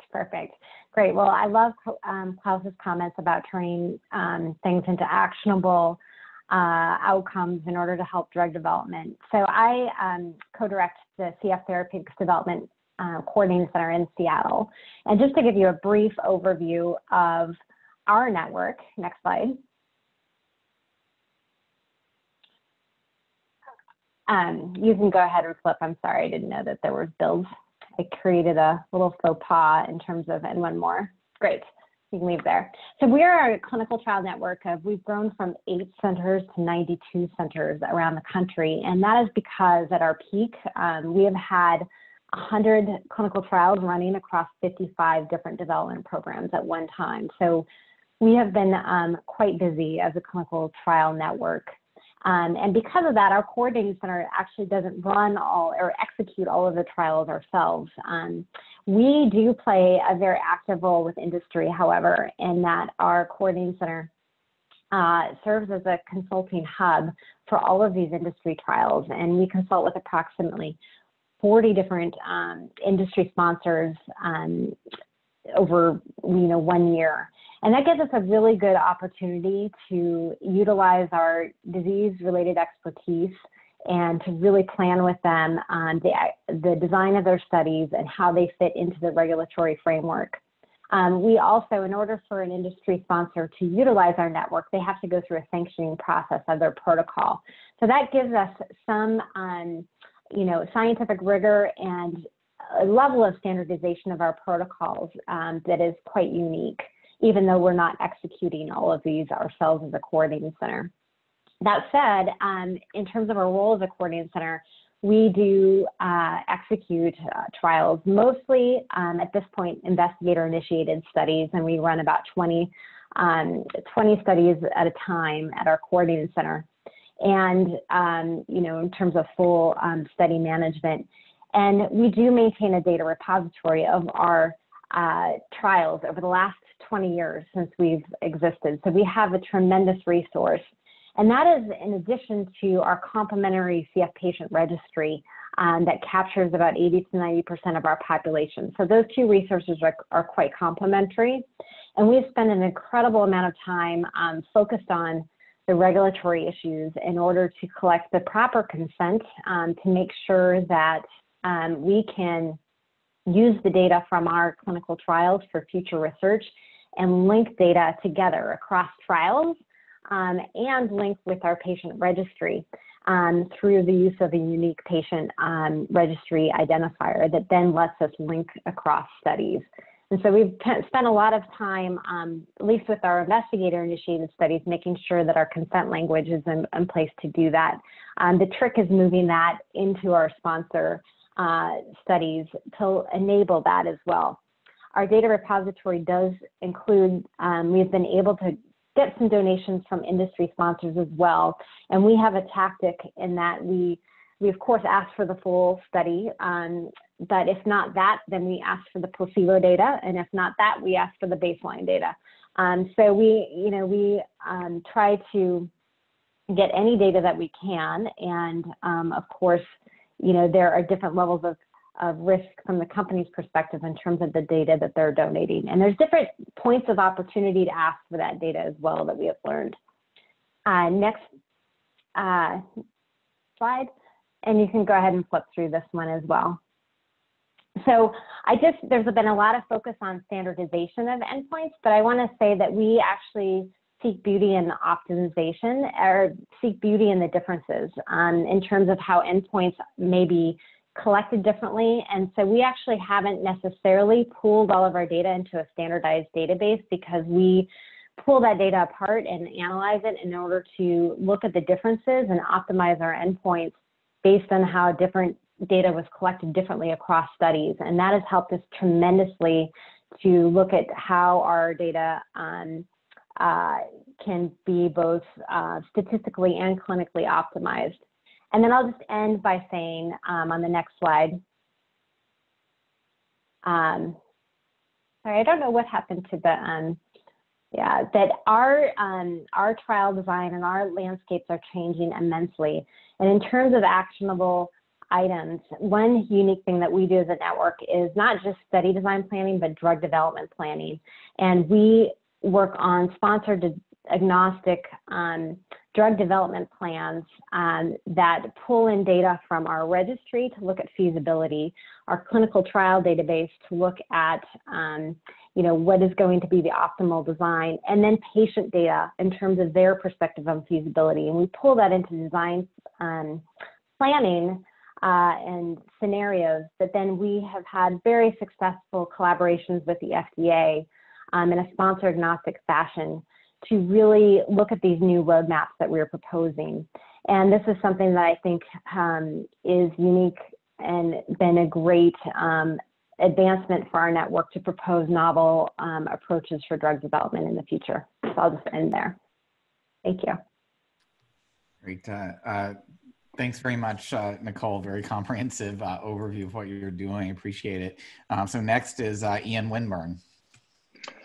Hi, thank you very much. It is absolutely wonderful to be able to join this this panel, and thank you, Eileen and Klaus and Nicole, for really hitting every nail squarely on the head in terms of what is important here. I think what I find the most refreshing is, of course, on this panel, we have different perspectives and coming from different parts of the clinical trial and clinical care and clinical development continuum. But what I think unites us here is the reality that this in rare diseases is all actually about faster diagnosis and better treatments. And Eileen, to hear you articulate that so clearly, fully resonates, certainly for us as a manufacturer and as an industry member, it completely resonates. I think there's a few key points I want to pick up that others have already made, and just really to add some slight nuances onto them. Eileen, right at the start, you talked about the importance of natural history, and I'd go a step further and talk about natural history and epidemiology, because what we clearly see within the rare disease space is, by definition, the diseases that we're interested in, we're involved in, by definition, they are rare. And we find that whilst clearly there are data gaps and gaps in knowledge around the natural history of disease, even some of the basic epidemiology and some of even the larger rare diseases, there are huge gaps there. And I find that working collaboratively through partnerships with real-world evidence, real-world data registries, those organizations that can come together and collectively make epidemiological assessments, it's so critical and vital to our work that we hold those very, very close and very dear. I know later on we're going to talk about standardization and some of the challenges that we face with sort of data sharing, particularly in clinical research networks. And I think some of the efforts, Nicole, that you highlighted through the Coordination Center in an effort to build standardization by having overview of multiple protocols and being able to build in some standardization, I think is really a learning I take away from already from this panel discussion. And I think we'll discuss it more, but standardization, not just of how data is acquired and defined, but also some of the assays that may be utilized to capture data. Again, in the rare disease space, you would hope, you would dream that we'd have some standardization in this with some of these key assays and endpoints that we're looking to monitor, and it's challenging. And I think when you're bringing in the complexity of collaboration and the beauty of collaboration, one of the challenges we clearly need to overcome is questions around standardization, how best to define it. My final point that has resonated massively for me was around sharing cross rare diseases, and this is something that we are constantly challenging ourselves at Pfizer to do. Particularly, we are moving very much in the gene therapy space, and gene therapy, as we know, is an evolving technology and an evolving therapeutic across multiple rare diseases, but there are some common platform components, depending obviously on the modality, in vivo, ex vivo, etc., where it's going to be absolutely vital that learnings are shared across these different therapeutic areas where gene therapies are ultimately going to be trialed. Again, I come back to epidemiology, seroprevalence data, and the variance of it from country to country, from age group. There are so many variables in this, but at the same time, collecting that data, sharing it across the gene therapy community so that the right trials are designed, so that the right potential therapeutics are also designed, can only do the best for benefit of patients. And that brings me right to the final bit, and that is throughout this whole 2 days, and particularly this panel discussion, you've heard how central the patient advocacy groups are into these discussions. And a lot of our collaborative work we do in the rare disease space, particularly around real world data development and registry development, is done in partnership with patient advocacy. And we couldn't do it without the insights that come from patients who know the rare disease infinitely better than many of us researchers who are involved in it. We're very grateful for the insights and also the partnerships and the openness to really come together to achieve those original goals as we started out, which is faster diagnosis and better treatments. So thank you. I will stop there and hand back to yourself, Mark. Great. Thanks very much, Ian. And I'd like to turn now to Dina Zahn from FDA. Hi. So thank you for the opportunity to be a part of this panel. I feel my role as being the last member of this panel is going to be a little redundant. I'm here because I'm a medical officer at the FDA in the Division of Rare Diseases and Medical Genetics, and I have a clinical background being a pediatric geneticist for a fair number of years. And as you've already heard, there's been a robust discussion about the challenges of collaborative data management and data coordination in rare disease. And as we talk about these challenges, it really helps me to focus on 3 core questions. And these questions have been discussed throughout the last 2 days, and aspects of these questions were really already mentioned by Eileen and Nicole in their respective programs for the Clinical Research Core and Coordinating Center in their programs. But I think if we take this full circle, these questions really go back to basics. The first question is the right information being collected? And it appears as a self-evident question, but regulators, clinicians, and patients approach this question differently and can throughout a long time. So we really need communication early amongst all the stakeholders, not just about study data, but also how to come to consensus about data to document in routine clinical care that might be utilized in an electronic record. And that type of conversation can be really fruitful short-term and mostly long-term. The next question, is this data collected appropriately? For example, do the laboratory-based data reflect samples that were not degraded prior to analysis? So this, again, goes back at a very early step in the data that you're looking at.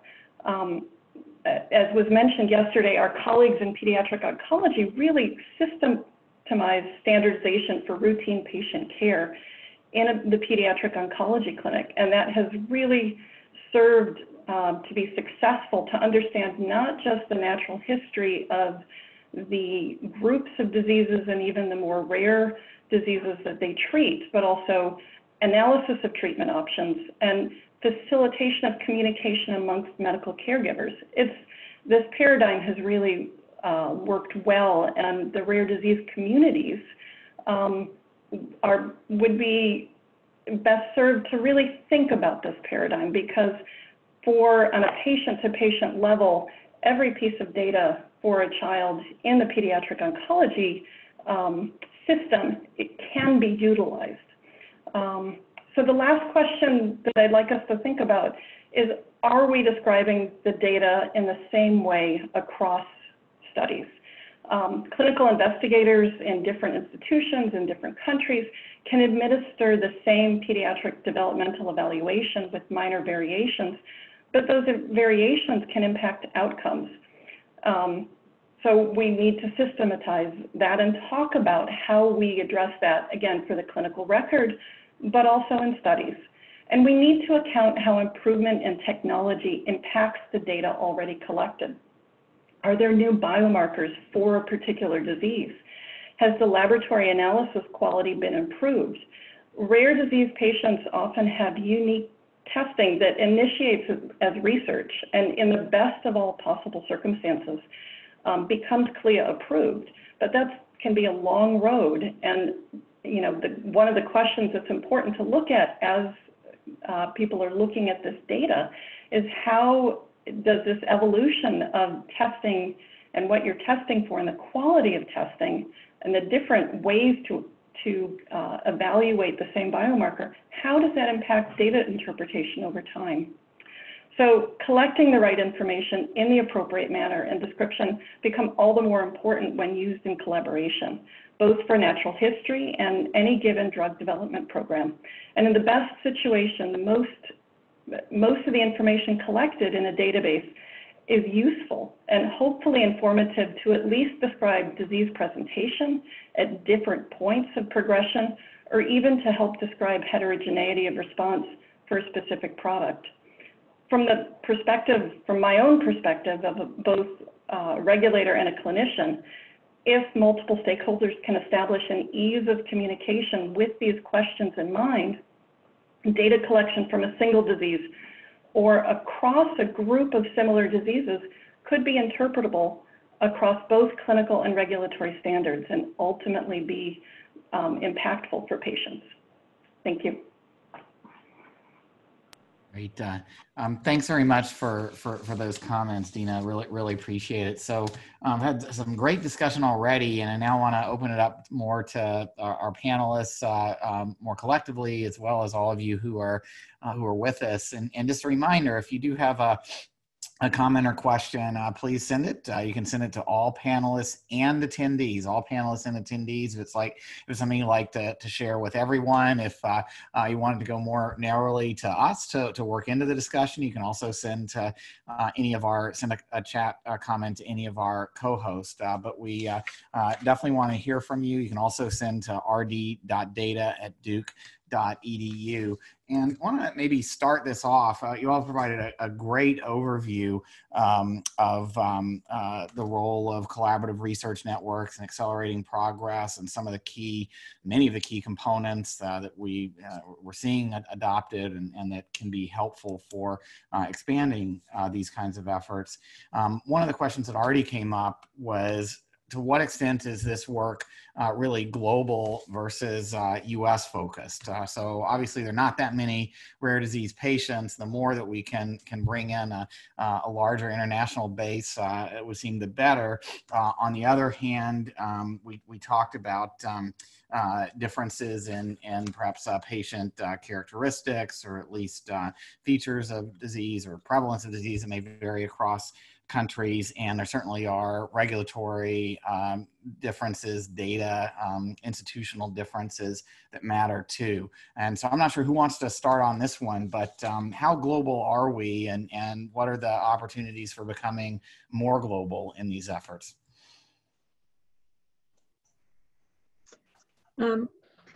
I'll talk, and if you have trouble hearing me with my speaker, let me know. No, just it's actually it's gotten better, Eileen. I don't know what you did, but thank you.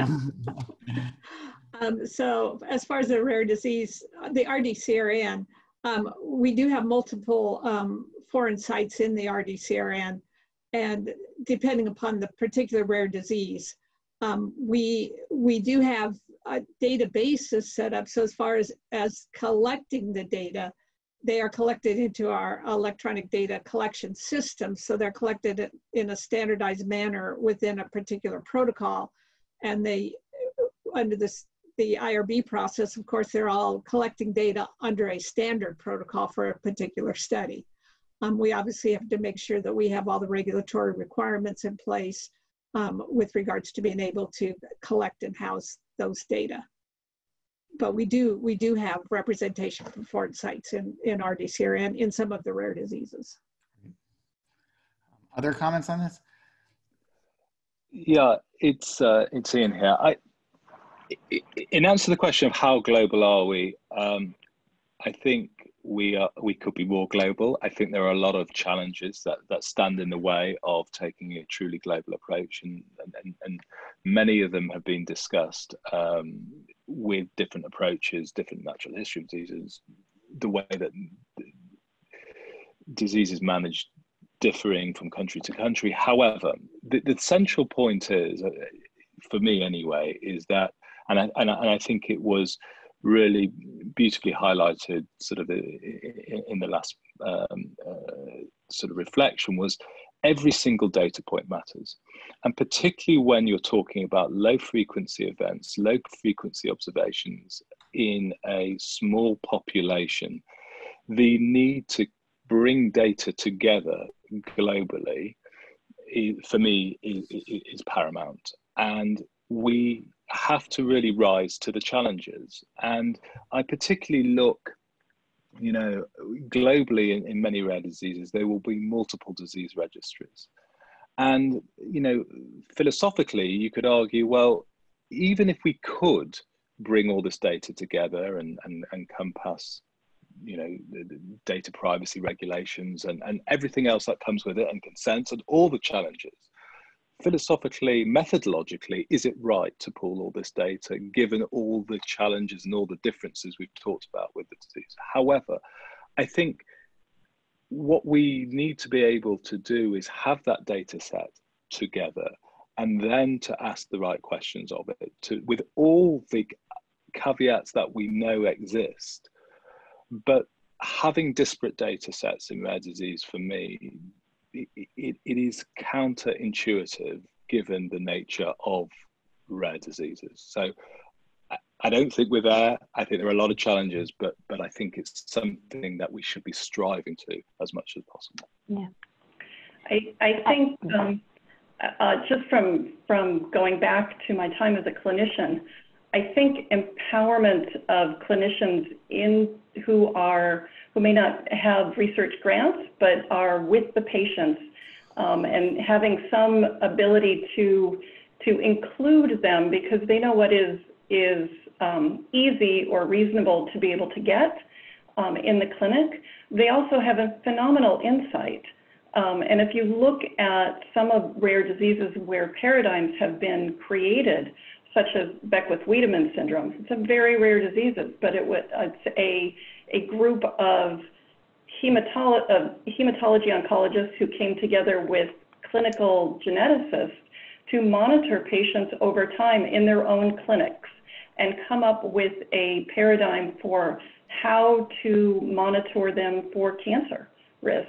It was clinician-based. It was not anything of a higher level, but if we empower more clinicians in the clinic, I think there will be a lot of networking and a lot of communication that people can benefit from to help do this.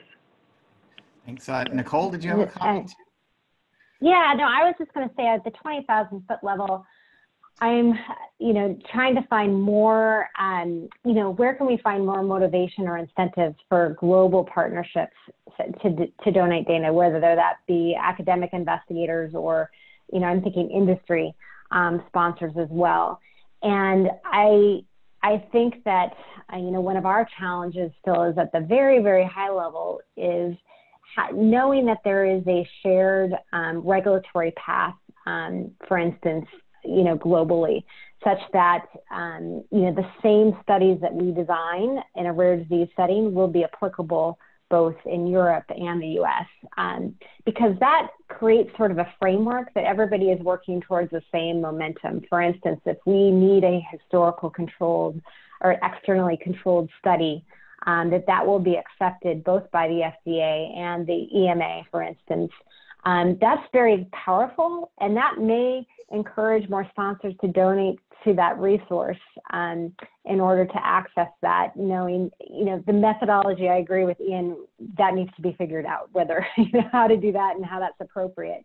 But I think that at a very high level, also is some of the work, I know that some of the work that we try to do as a disease network is how do we engage with our global partners overseas and work with regulators to kind of seek that harmonization, because we cannot afford to have different regulatory pathways in a rare disease setting and do multiple phase 2s and or phase 3s. But so I think creating more incentives and a framework towards where we're ultimately trying to get to is one way towards that path. Thank you. I think Nicole really brought up a really good point about the whole concept of incentives. And so it takes that question takes different perspectives to answer.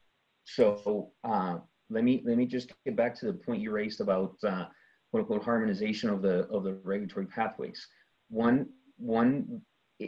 Trying to just say, oh, you guys get your act together between FDA and EMA and you have to figure that out. It's easier said than done, because if you put yourself, and I'm not speaking for the agency, but if you put yourself in their shoes, what are they also lacking that the community as a whole has not provided?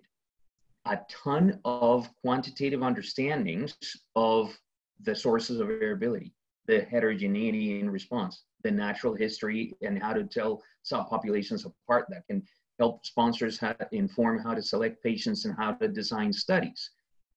So one way to make sure that instead of just saying, oh, you guys need to get your act together and figure this out, we can actually become a change agent in a helpful way by being able to integrate the data and provide those solutions that will help regulators and industry understand exactly, have a common background, quantitative language that they all speak. That is a component of the solution.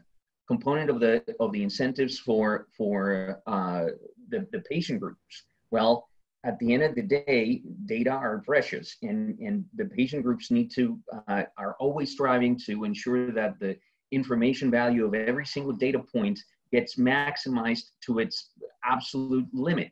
One of the things that they, because resources are limited, what's in it for me, it's ensuring that the contributions of the patient community by participating in research doesn't die with the primary analysis of a single study, be it observational or be it a randomized clinical trial. That's another component of the social incentives from that angle of the equation.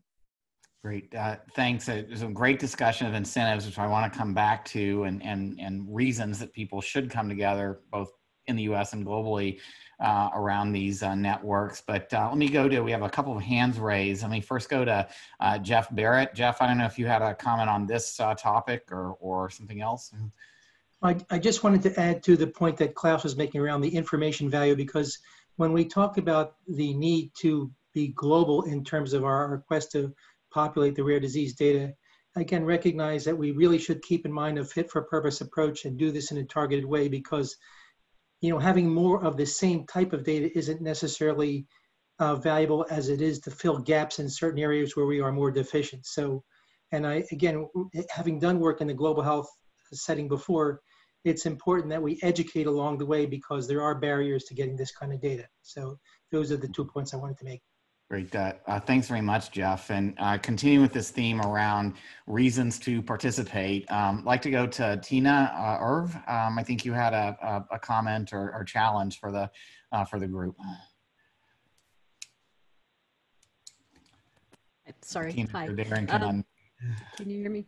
Sorry. Yeah, I can hear you. Oh, so one of the biggest challenges we have in the RDCRN is, we have people who are established, who've been doing it for 15 years. That will be very hard to change. But we even have new groups that say, well, we already have these forms. This is how we collect data. Why should we standardize? It's just making more work for us. What is the point? And I'm wondering if you all had thought of any I've just had this discussion twice today, actually. Do you have any ideas of incentives? We can tell them that, it'll be faster, it'll be cheaper if you do it this way. But, getting them to get over the hump or crossing the line into buying into, yes, this is the direction science is going, and we need to all work together. Yeah, faster or cheaper may not be concrete enough. I think Laura Johnson, I think you may have some comments on this, and I want to turn this back to the panel. So if you all could be thinking about your response too. But Laura, could you unmute? Sure. So I think it's really important, and to Tina's point, people, and this includes the researchers, the sponsors, patients, caregivers, clinicians, everyone in the rare disease area. I want y'all to understand that in my work in the last 5 years of FDA, I've seen far more trials and studies that have come and planned without regulatory intent than I have seen planned with regulatory intent. And what, something exciting happens and there's a marketing interest now. And I see Nicole nodding her head, yeah. And so I think a really key part for our natural history and registry data is that this is regularly used to make regulatory decisions in rare disease spaces. And the faster we can use that data, the better. Because when you're trying to back into CDIS standards, things like that, you're wasting time. And so that means everything from the beginning to end, as Ian and many others have said, everything having data that's sufficient for regulatory use. And that goes from your consent to data standards, et cetera, is really important. And also understanding if a person's data is coming in from multiple data sources. As a statistician, I've sometimes found some of my control people are also now in this intervention arm, and I've got to magically match it up. And how did I find it? By accident, an inspector found it, completely had to revise what we're doing. So I think it's really important, we all talk about scientific ethics and standards, et cetera, but poor science, it really is just flat out poor science, I think, personally, to assume your study data is not going to be used by a regulator, especially in the rare disease space. Yeah, so Laura, thanks. And this does get us to some of the other questions that are on the discussion question page, the slide that's up. And I do want to hear from the panelists on this. And this seems like gets to the heart of why should people participate? Well, presumably it's because they want to do the meaningful clinical trials more effectively and less expensively. But would like you all to expand on, we've had lots of discussion about why, but maybe expand on some of the specific reasons that you can think of to help address the comments that we've just heard from Laura and others. Nicole, do you want to start? To echo Laura's comment, I mean, yeah, we treat all of our investigator-initiated studies, we treat as if they're an industry-sponsored study as well, for that very exact reason, is that that data could very well be used to support a rare disease application in the future. But I still think it goes back to, I think, the incentives are, trying to encourage industry sponsors to contribute is our, I think, biggest challenge. And, the biggest way that we can get over that is through them seeing the value of how our current data has benefited them. And I will say, I think that, we actually achieve success in getting donations, and it's sometimes slightly different. There's slightly different arms that we work with. It's the data sharing agreement sometimes where things get held up, the actual legal portion of it than necessarily the buy-off. So I want to differentiate between that as well, because I think I want to give a lot of credit to our industry sponsors, because I feel like they buy into this. I think it gets caught up because there are a lot of legal things that may prohibit this. And this is where we try to be a little bit flexible too, in terms of what we ask for. We may not ask for the full, intervention arm, as long with if they have a placebo group. We may ask for their contribution of their placebo group or just their baseline data. We have done, having access to their baseline data has given us some very rich natural history data on lab abnormalities that we wouldn't normally have, to better characterize whether or not we have a safety signal in a different study. So we've tried to be flexible to really optimize the contribution to our own data repository. Thanks for those comments, and I appreciate your point about sponsor participation. And it would seem like sponsors would want less expensive, more productive trials. So Ian, maybe we could go to you for your thoughts about this. Yeah, so I think, clearly working on the assumption and the start, well, not the assumption, working on the starting point of regulatory grade data and data generation, then I think if we were in a situation where we had the opportunity to collaborate externally around data generation, data sharing, that was going to expedite any clinical development program, we would jump at it. And I think we have actually, some examples in rare disease where that has been the case. I think also, particularly in post-marketing surveillance, and I think the partnerships that, industry certainly enter into around real-world data collection in that post-marketing space, and how that data is used to support regulatory commitments around the understanding of medicines. Again, I think it is pretty common practice, and particularly in the rare disease space now. I'm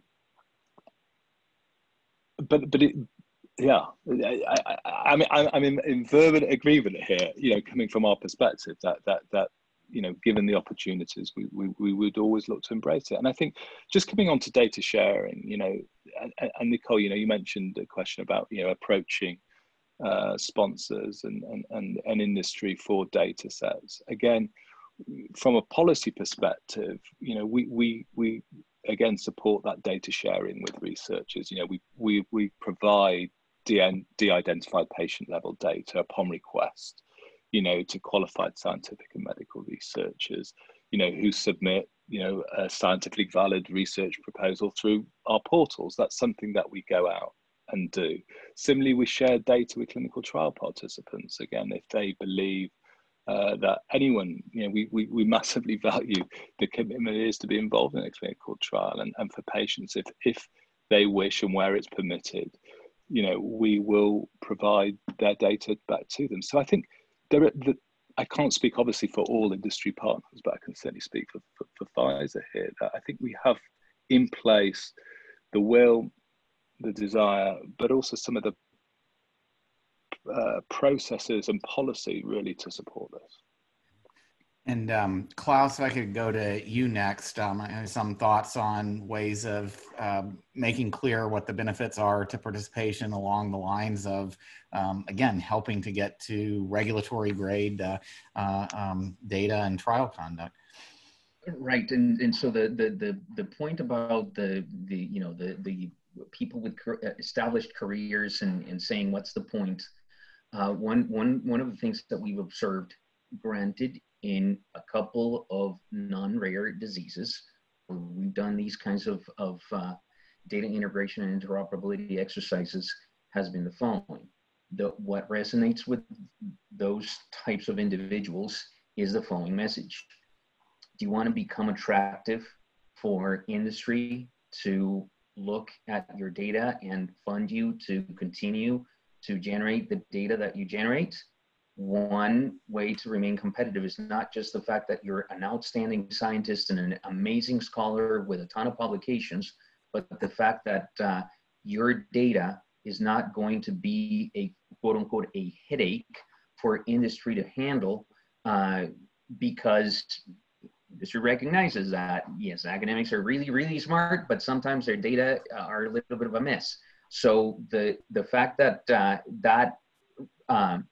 that added value that you can offer to them to increase their competitiveness or attractiveness to industry is one that we have heard resonate quite well with those academics. Something to consider for these kinds of conversations in rare diseases. Yeah, I think that kind of gets back to, we had this discussion about pre-competitive space for kind of more efficient industry participation in studies. It seems like a pre-competitive space for academics as well is a good theme to build on. And you all have laid out a lot of the features that these networks can provide to help with that. I would like to go now to a perspective from another important source of data and momentum, as Nicole emphasized, which is patient advocacy organizations getting to regulatory level quality of data collection. And Terry Jo Bichelle had a question along those lines. What is the best way for a patient advocacy organization to get regulatory input into natural history data collection prior to any clinical trial planning? Any of you want to provide some suggestions on that? So Mark, this is Michelle Campbell from FDA, and I'll just chime in on that question. We have seen that, and some of us are trying to chat. There are multiple options to engage the agency. The first is a Critical Path Innovation Meeting, or CPIM, which you can find on our website, that will allow to get early non-binding advice and current thinking of the agency, and can really help. And so a group would submit questions early on. There's also could be a potential to contact a review division depending on disease and progression through that pathway, through more of the IND pathway.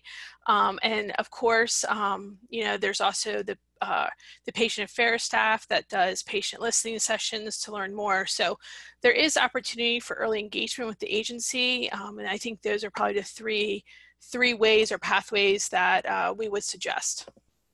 Great. Thanks very much. Looks like Ian, did you have a comment? Yeah, it was just to add to that, you know, from EMA perspective, again, you know, I appreciate, and it's fantastic we have FDA, you know, so engaged in these 2 days, but it's similar with EMA. I can't speak obviously for them, but I know that we work, for example, with a patient advocacy organization in the haemophilia space, who are looking to pull together a global registry within haemophilia, and they sought scientific advice from EMA on this protocol that has been built in collaboration with members of the clinical community, the patient community, and also industry sponsors. And there were mechanisms by which they could seek that early advice to move that project forward. So it was just also to add another perspective from Europe. Great, thanks, Ian. And for those of you who are on chat, Dina just posted a nice web link to some of the FDA resources on this topic. Hard to believe that we're already close to the end of this session.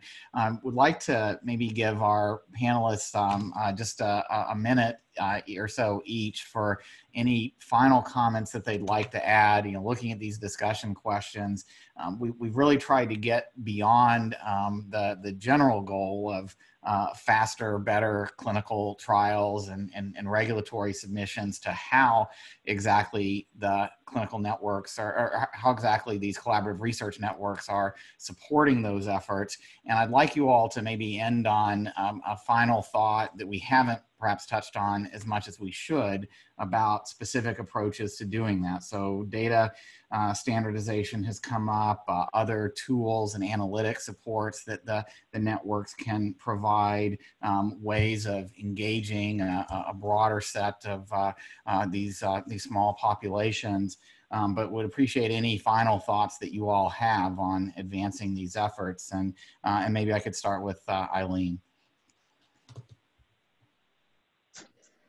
Sure, so lots of things come to mind, but when you're talking about the academic researchers like we have in the Rare Disease Clinical Research Network, their #1 priority are their patients, caring for their patients and improving the lives and health of their patients. I think the collaborative research network, the thing that we have to think about with them is #1, how can we make their life easier? As far as if we implement data standards and we implement data sharing, how can we make that such that we're not complicating their life even further? And this gets back to my comment again about how can we deal with getting data out of the EMR and into the clinical research network. The other thing about these researchers is a lot of them, especially in the RDCRN, do not have experience working in the regulated industry. So the DMCC that we have a lot of individuals who came from the pharmaceutical or CRO industry. So from regulatory to data management to statistics, training them on training and advising them on what is required to get a drug to market has been really important, and helping them to navigate that process. And having a resource center available to these networks that have that expertise, and I'm realizing there's unique expertise about the regulatory process that's needed to get rare and ultra rare drugs for rare and ultra rare diseases approved. It may not be exactly the same process you might use for a more common disease because you just don't have enough patients. Thank you. Klaus, any final thought? Yeah, I mean, at the risk of sounding redundant, I mean, the name of the game really is being able to properly handle uncertainty and source of variability in rare diseases where the challenges are bigger because of the patient pool, and the fact that even in this specific area of rare and orphan conditions, the value of every single data point needs to be maximized to its absolute ceiling. And if we all understand that and keep that as a compass, we can work through a lot of the solutions that we need to build to get to that point. Great, thanks very much. And Nicole? Great. Building off of the comments that Dina had, as we think about data sharing, I just think the how is just as important as the what. In terms of what, how we're collecting things is just important as what we're collecting, and we cannot lose that information because that is so critical to defining our endpoints and optimizing them in the future. And in particular, given the current landscape, I think clinical research is going to start changing over time with the influx of telemedicine. We're all going to be pushed perhaps a little bit out of our comfort zone. Just speaking from my own network, the creativity that's going into collecting data during this time on the same endpoints, but in a different manner. We're going to need to sort that out eventually into the future to see, how we can, make trials more efficient for our patients, but at the same time, what impact that has on our endpoints. And so as we think about combining all of this data, we've really got to make sure we capture that and don't lose that moving forward. Thanks very much. And Ian? I think the only point I would add here, and I think it talks a little bit to the incentives that were touched on earlier on, you know, how can we incentivize some of the collaboration and sharing and standardization and everything else. I think it really comes down to a very clear communication that to be able to achieve the lofty goals that we are all trying to do, we have to ultimately unite. We have to, at times, concede on things that maybe we've held dearly in the spirit of moving things forward. And I think being able to have a very clear articulation that we are not going to achieve our goals and our ambitions in rare diseases in silos, acting alone, wanting to further our own individual institution or organization, rather than the collective, and it is that collective rare disease community, then, you know, I don't think we're going to be successful. And I think it is going to come down to ultimately a very clear and consistent communication from all stakeholders that that is the way forward. And all being well, you know, we get that buy-in to that concept. And that's the incentive that people need to ultimately know that we are going to make a difference for those patients, those people who really need our help. Great. Thanks very much. And Dina, this is maybe not the final comment, but if you want, could be the final question. I really appreciate your efforts with this panel and our other colleagues at FDA who have been so helpfully contributing. Any other topics, questions, specific issues that you'd like to make sure the panel addresses before we wrap up and move on to the last session, which I encourage everybody to stay for. It'll be a discussion of next steps from here. But Dina, any final question or thoughts?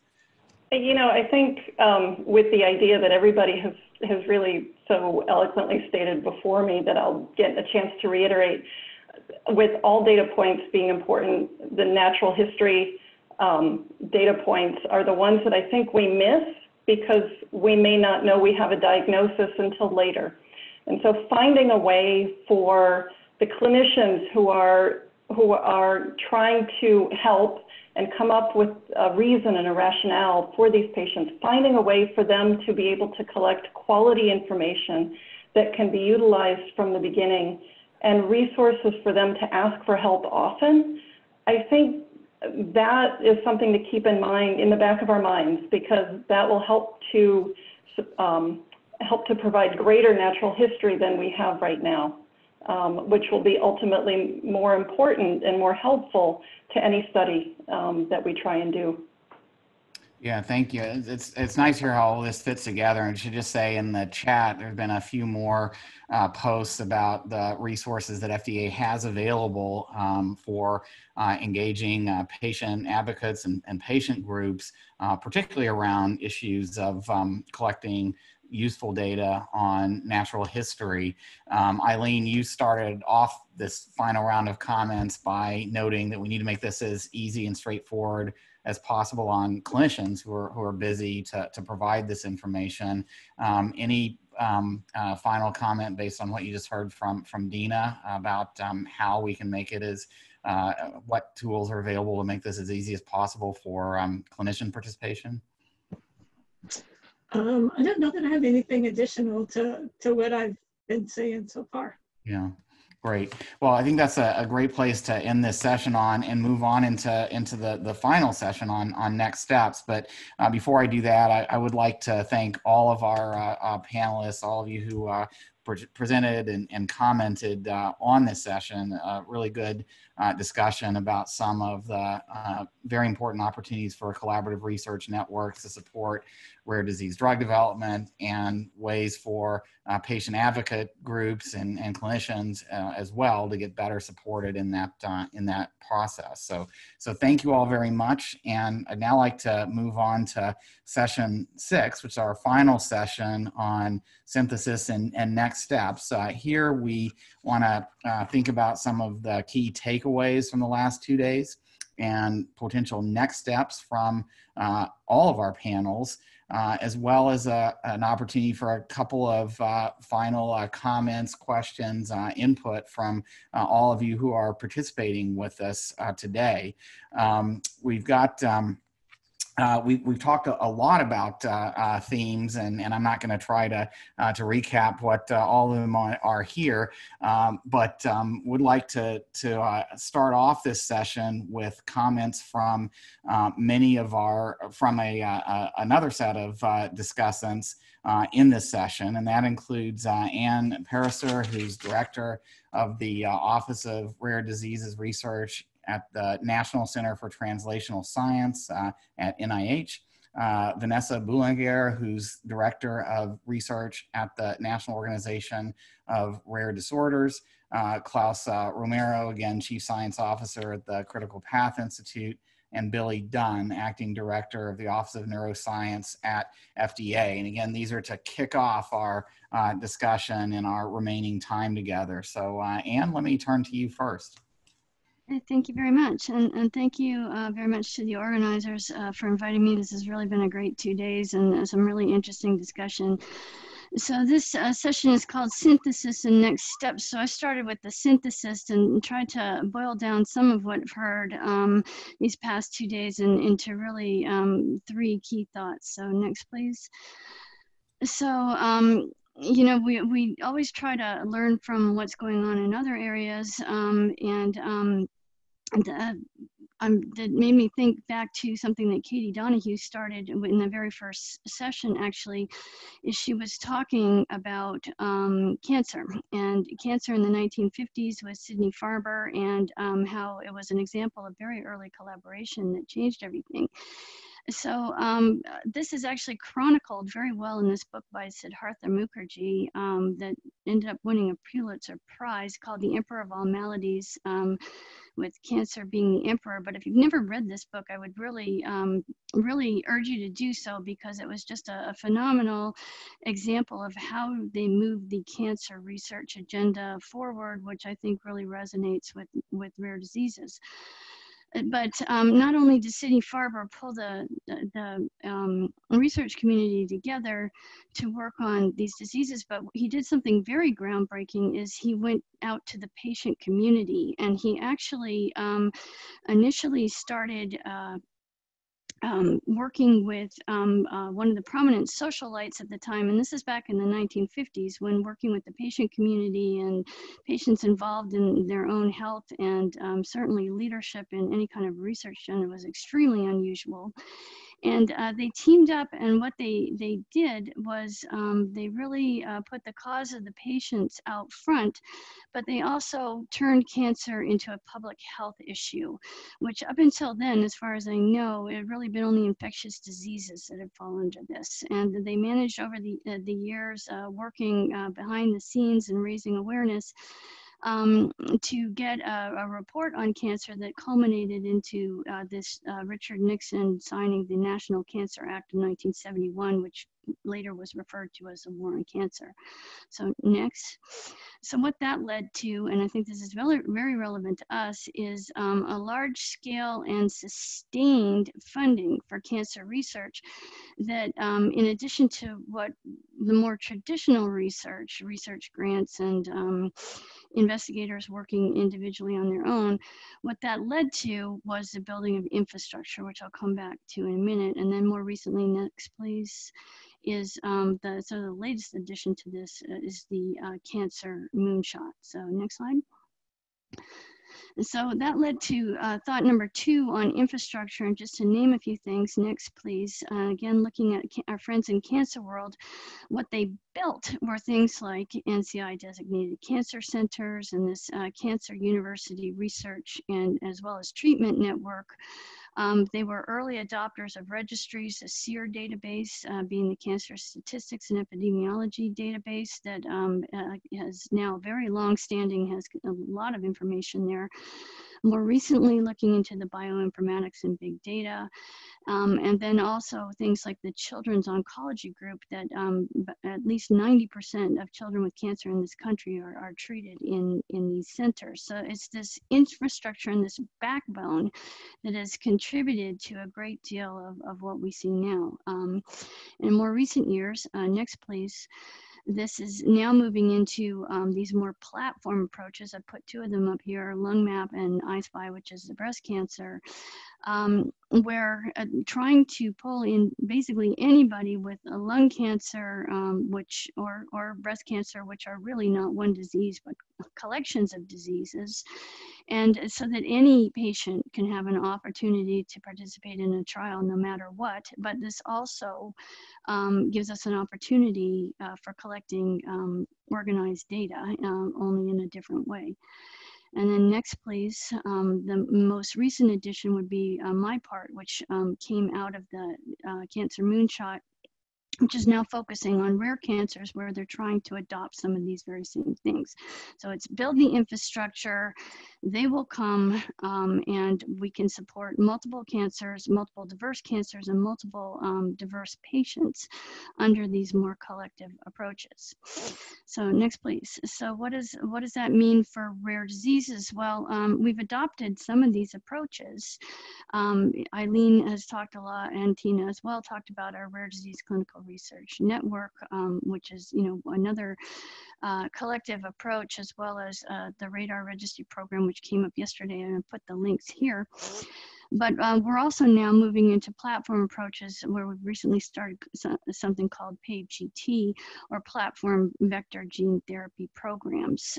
So in PAVE-GT, which is experiment in its early days, we're trying to develop 4 gene therapies for 4 different diseases collectively under one platform, but also under master protocols, which is a different way of thinking about data collections. And also what I should have pointed out on the prior slide is LungMap, I-SPY, and the Children's Oncology Network, they all have .org on the back of their websites. So these were intended right out of the gate really to be these not just government platform building, but to collect multiple stakeholders in a collaborative way right from the start. So next. And so then thought number 3, which is always the question of scalability for us. We have 7,000 diseases, and data operability in that kind of a situation is always a little tricky. So we've heard of a number of different approaches to this, put everybody in a network and try to develop collective standards, process data after the fact, or set it up as a platform to begin with. They all work, and they're all feasible, and we just need more of them. And just in addition to some of the the things we've heard about these last 2 days, and some of these really wonderful approaches that are going on, I just wanted to mention that NCATS also is stepping into this with the Center for Data to Health, or CD2H, which is a very large initiative that started through the CTSA program. The mission, within the mission statement, they took a quote. It says, "What happens when data sets become too large to share, when the data from various sources are so dissimilar they cannot be combined easily with another related but different data set," which I think has been a lot of what we've been talking about these days. So they've been focusing on developing a translational science informatics ecosystem. It includes resource cores, tools, cloud computing, architecture, fair data principles, of course, but then the HL7 FHIR interoperability roadmap, where there's a lot of explorations there.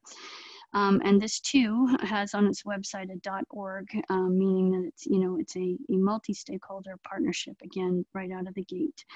And next, please. And just my final point here is that this was actually built upon in a very rapid way into something called N3C that tried to pull together a data collaborative in a hurry for COVID-19. So what they've been focusing on is analyzing patient level data, which is what we want from many clinical centers to reveal patterns. And they managed to get this up and running in less than 2 months, which is extraordinarily fast.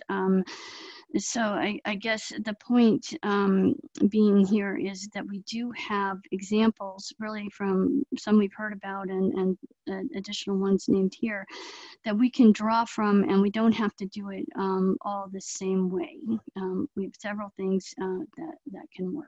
So I just also, as my very last slide, I just put contact information there. You know, if you have questions about any of these programs, please feel free to contact us. And thanks very much for those comments. Really appreciate it. So next is Vanessa.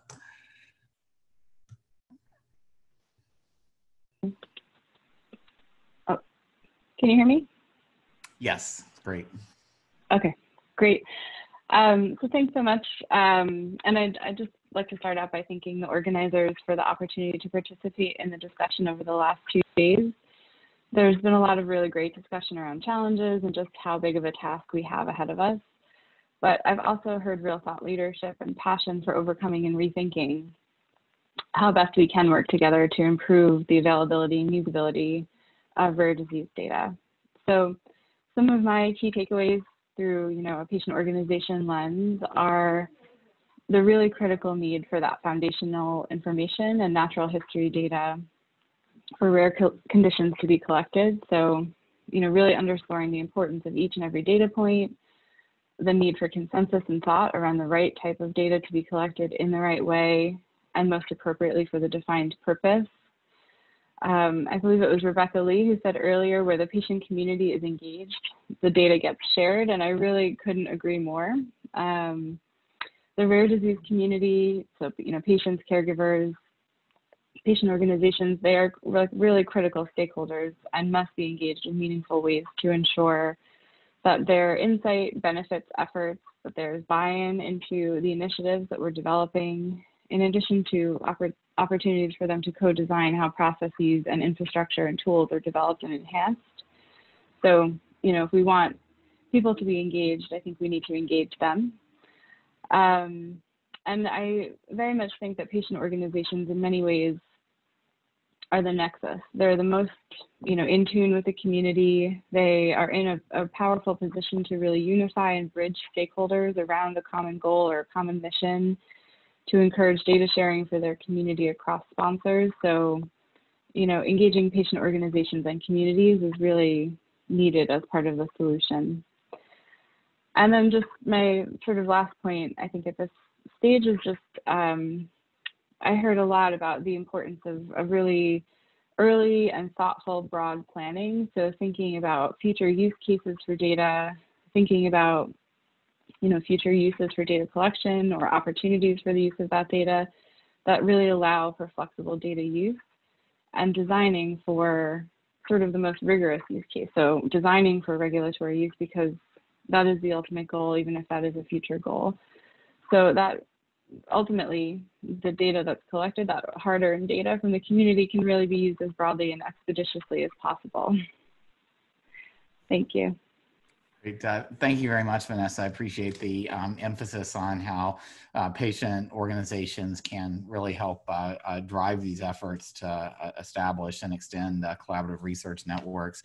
Next, I'd like to turn to Klaus. Thanks, Mark.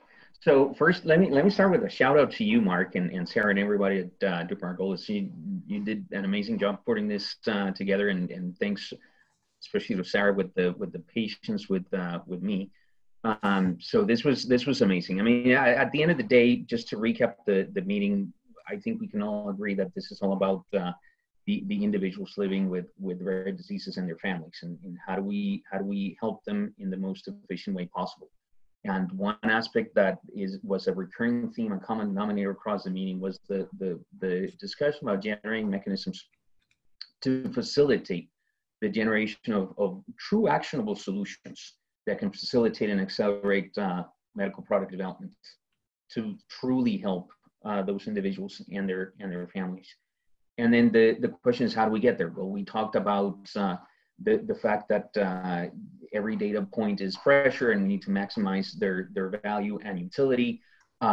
In doing so, we need to think about not having to reinvent the wheel, learning from other areas in the non-rare disease space, but also learn across rare diseases, even in diseases where the clinical manifestations and the patient needs might not be necessarily exactly the same.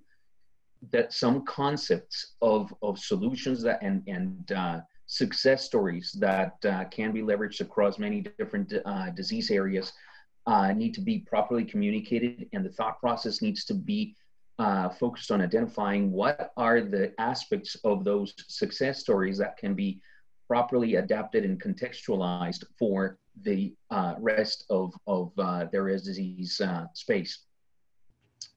The other bit that was also touched on is the need to really instill some incentives for training. And one of the things that I think is important is in the training of new scientists and new clinicians, to instill the thinking about the importance of regulatory science and data science in everything that is happening today, and that will only grow in the future. And if we all pull together and collaborate and make this happen, we'll get to the end result of being able to properly identify and quantify variability, heterogeneity, and decrease uncertainty. And that way, in the future, I'd like for us to be able to look at the past and be able to say that these kinds of collaborations in the rare disease space were really transformative for embedding true decision science into drug development and regulatory decision making. So yeah, I'll leave it at that. And again, Mark, thanks so much for coordinating all this. Oh, great. Thanks. Thank you too. But we're not quite done. A little bit more discussion here on all of this. So stay put. But I appreciate the shout out to the Duke and FDA teams that made this possible, as well as your comments about what the best practices are here that we need to extend. So next, I'd like to go to Billy. You can make sure you're off mute, Billy.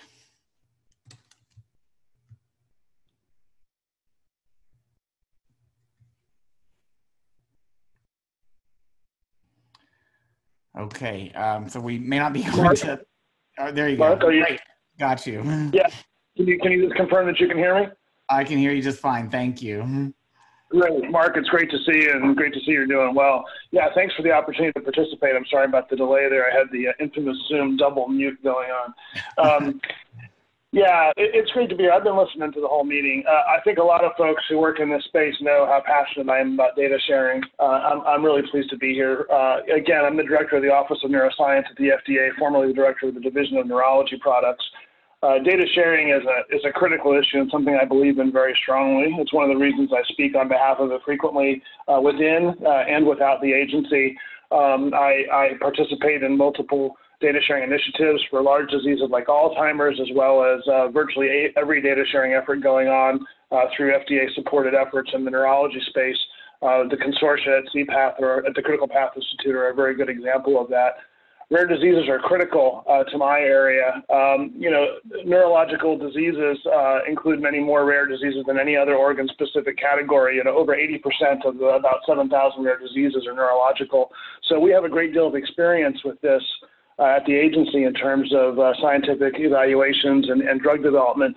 And the lessons that we have learned, much like oncology has learned a lot of lessons in rare disease, are very appropriate to share and benefit amongst all the different specialties and disease areas that are affected by these conditions. And it's something that I have seen firsthand how we have been able to move forward with effective drug development. So often cancer, as we've heard during this meeting, is celebrated as an area of significant accomplishment, and not the least of which is due to shared data and integrated approaches to the investigations and care of the patient. And so I think the data sharing, it has the potential to move so many of our non-cancer rare diseases, many of which, as I said, are predominantly neurological and thus can be poorly understood, but also exist in other disease areas. It can move this into a cancer-like situation with enhanced biological understanding and resultant ability to have high degree of specificity in our treatment targeting. Aggregated data speaks directly to this opportunity.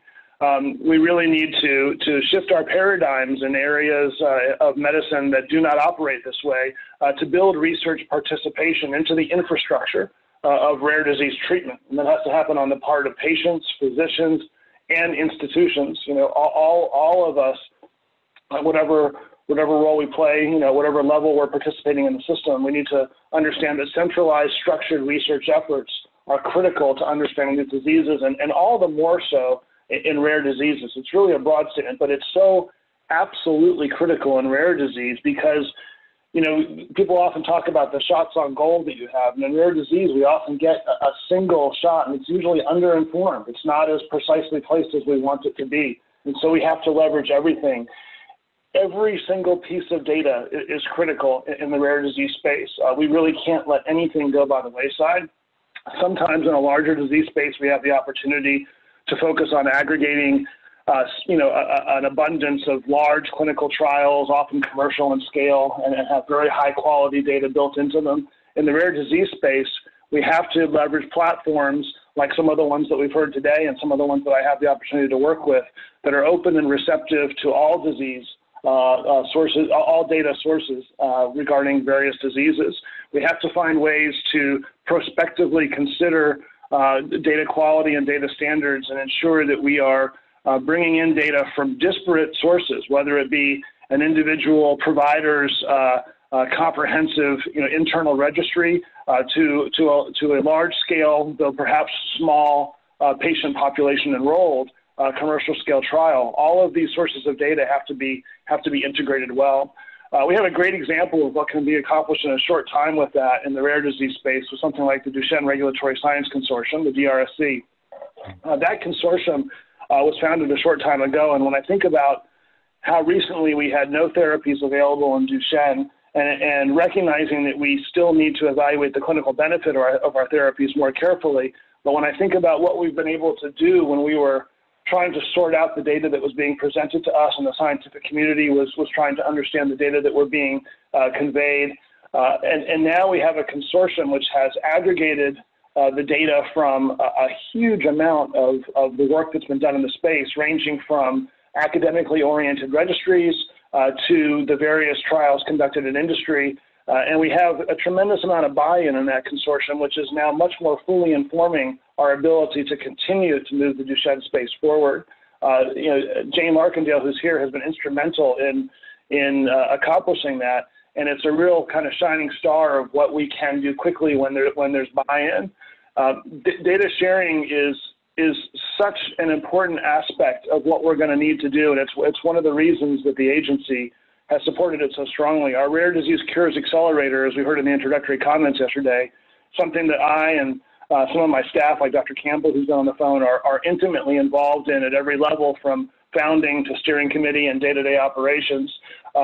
We really believe very strongly in the need and the opportunity for the Cures Accelerator with all three of its components: the data and analytics platform, which is directly related to the data sharing topic of today, as well as its other two arms, which have to do with clinical trials networks and standardized clinical outcomes. All have the opportunity to revolutionize our approaches to drug development for rare diseases, therapeutic development. We have an opportunity to more fully characterize these diseases that are often poorly understood or less well understood than they need to be to fully inform a couple different things. One is that the more data that come in, the more opportunity we have for our skilled scientists at all levels, from basic scientists to large-scale clinical trialists, to enhance their scientific understanding of the underlying aspects of these rare diseases. Even when we might understand the genetic component of a disease, we might need to understand a great deal more about its downstream effects, its biomarker profile, its pathophysiological outputs. And as we gain that scientific understanding, we can enhance mechanistically specific targeting on some of those fundamental aspects of the disease and ideally move beyond treating symptoms in a patient to really fundamentally affecting the core of the disease and resulting in durable changes. Natural history characterization is so important when you get to the point of actually conducting the trials that are intended to provide the evidence that the patients need to know that a therapy is going to benefit. Which is obviously what we're about in the regulatory space as well. I'm often fond of saying that good regulatory activities are essentially just good science. It's a little dry to read the regulations, but they essentially describe good scientific approaches and methods. And the more that we apply those, the more we'll have an ability to have our trials be the result of well-informed good science. The more we understand the natural history of a given disease, we can use that information to assess for critical aspects like appropriateness of enrollment criteria, disease staging in a progressive condition, appropriate study powering, appropriate selection of outcome measures that align with the stage of a given disease, and ultimately these aggregated data, this more compelling understanding of these disease can help us with the interpretability of the results.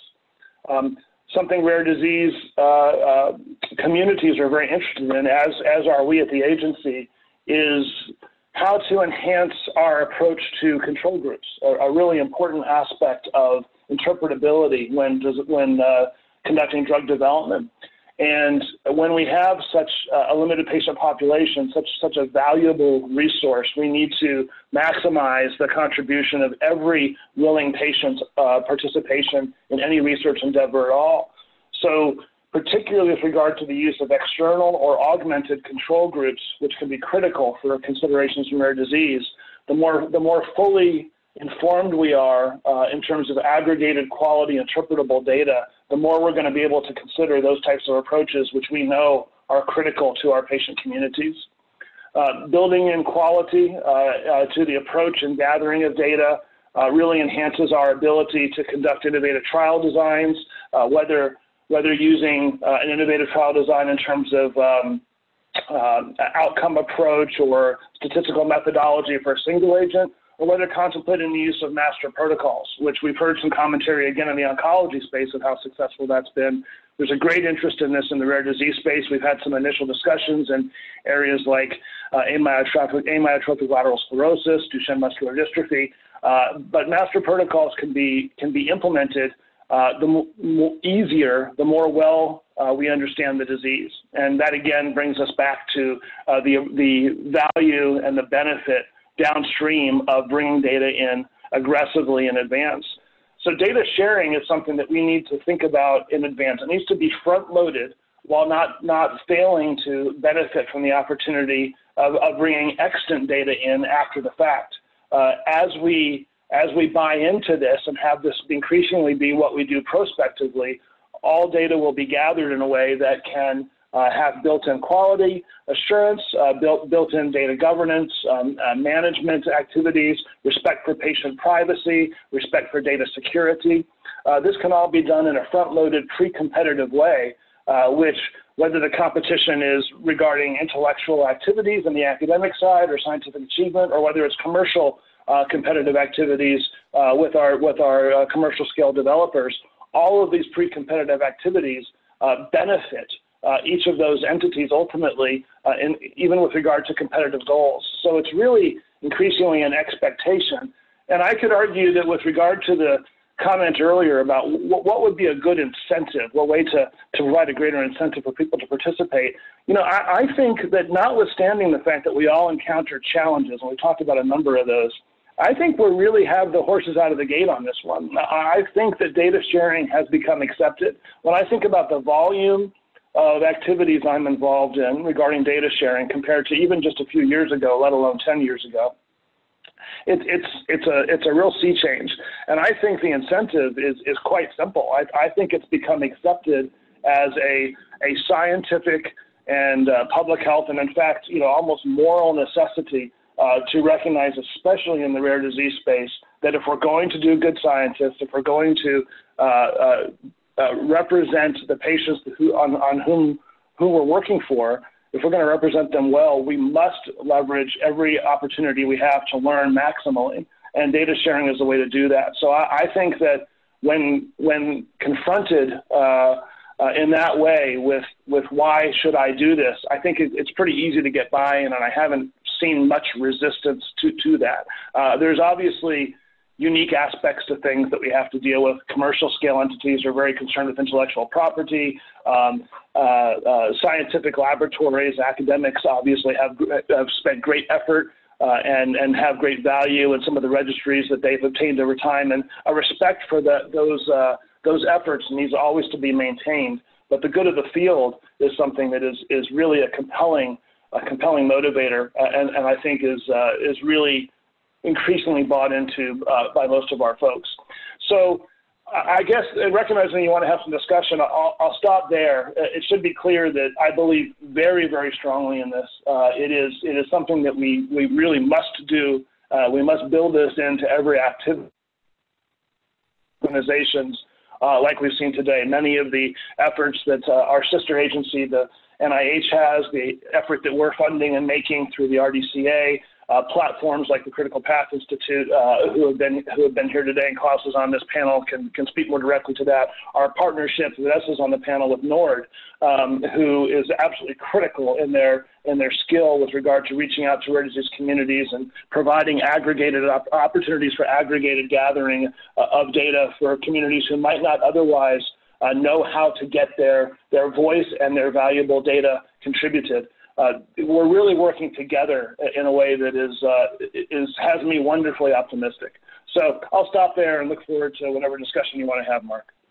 Great. Thanks very much, Billy, and thanks to all of our discussants for their comments to help us think about how we're wrapping up and moving forward. You're seeing on the screen some questions that we'd like to prompt you all for any further comments to add in the chat, or questions to ask in the chat, or in our remaining 15, 20 minutes together on this.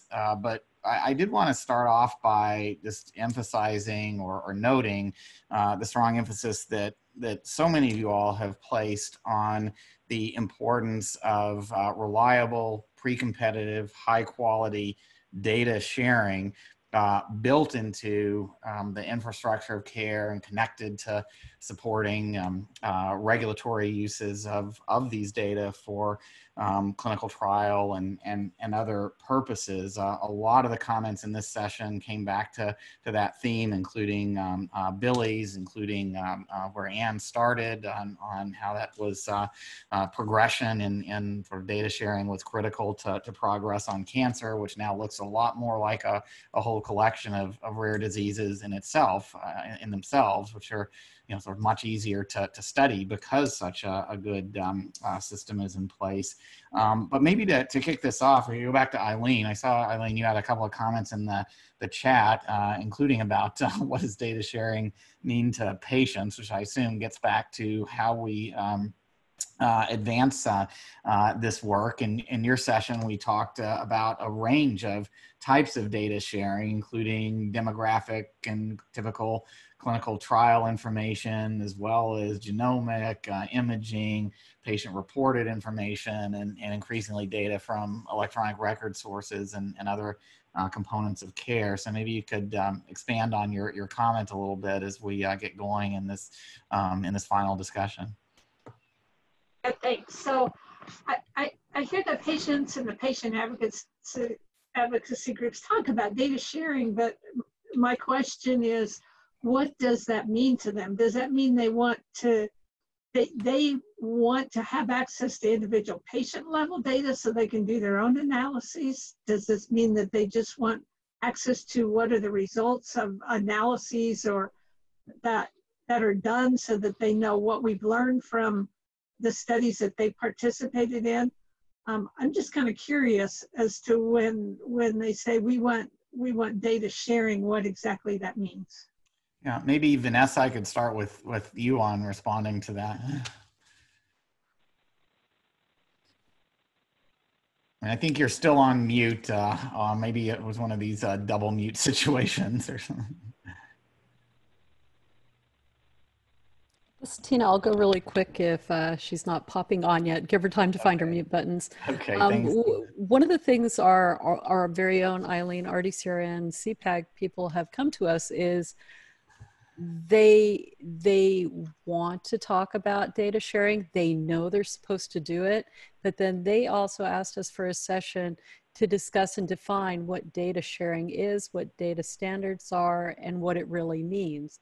So I think a lot of them, especially the smaller groups, know it's something that they're supposed to be doing, but don't have a deep understanding of the mechanics behind why it's important. Mm-hmm. Great. And Vanessa, I'm not sure if you're back yet, but not quite yet. Okay. Any other comments on this topic of really connecting patients to this goal of progressively enhancing data sharing? Mark, this is Teresa at FDA. Hi.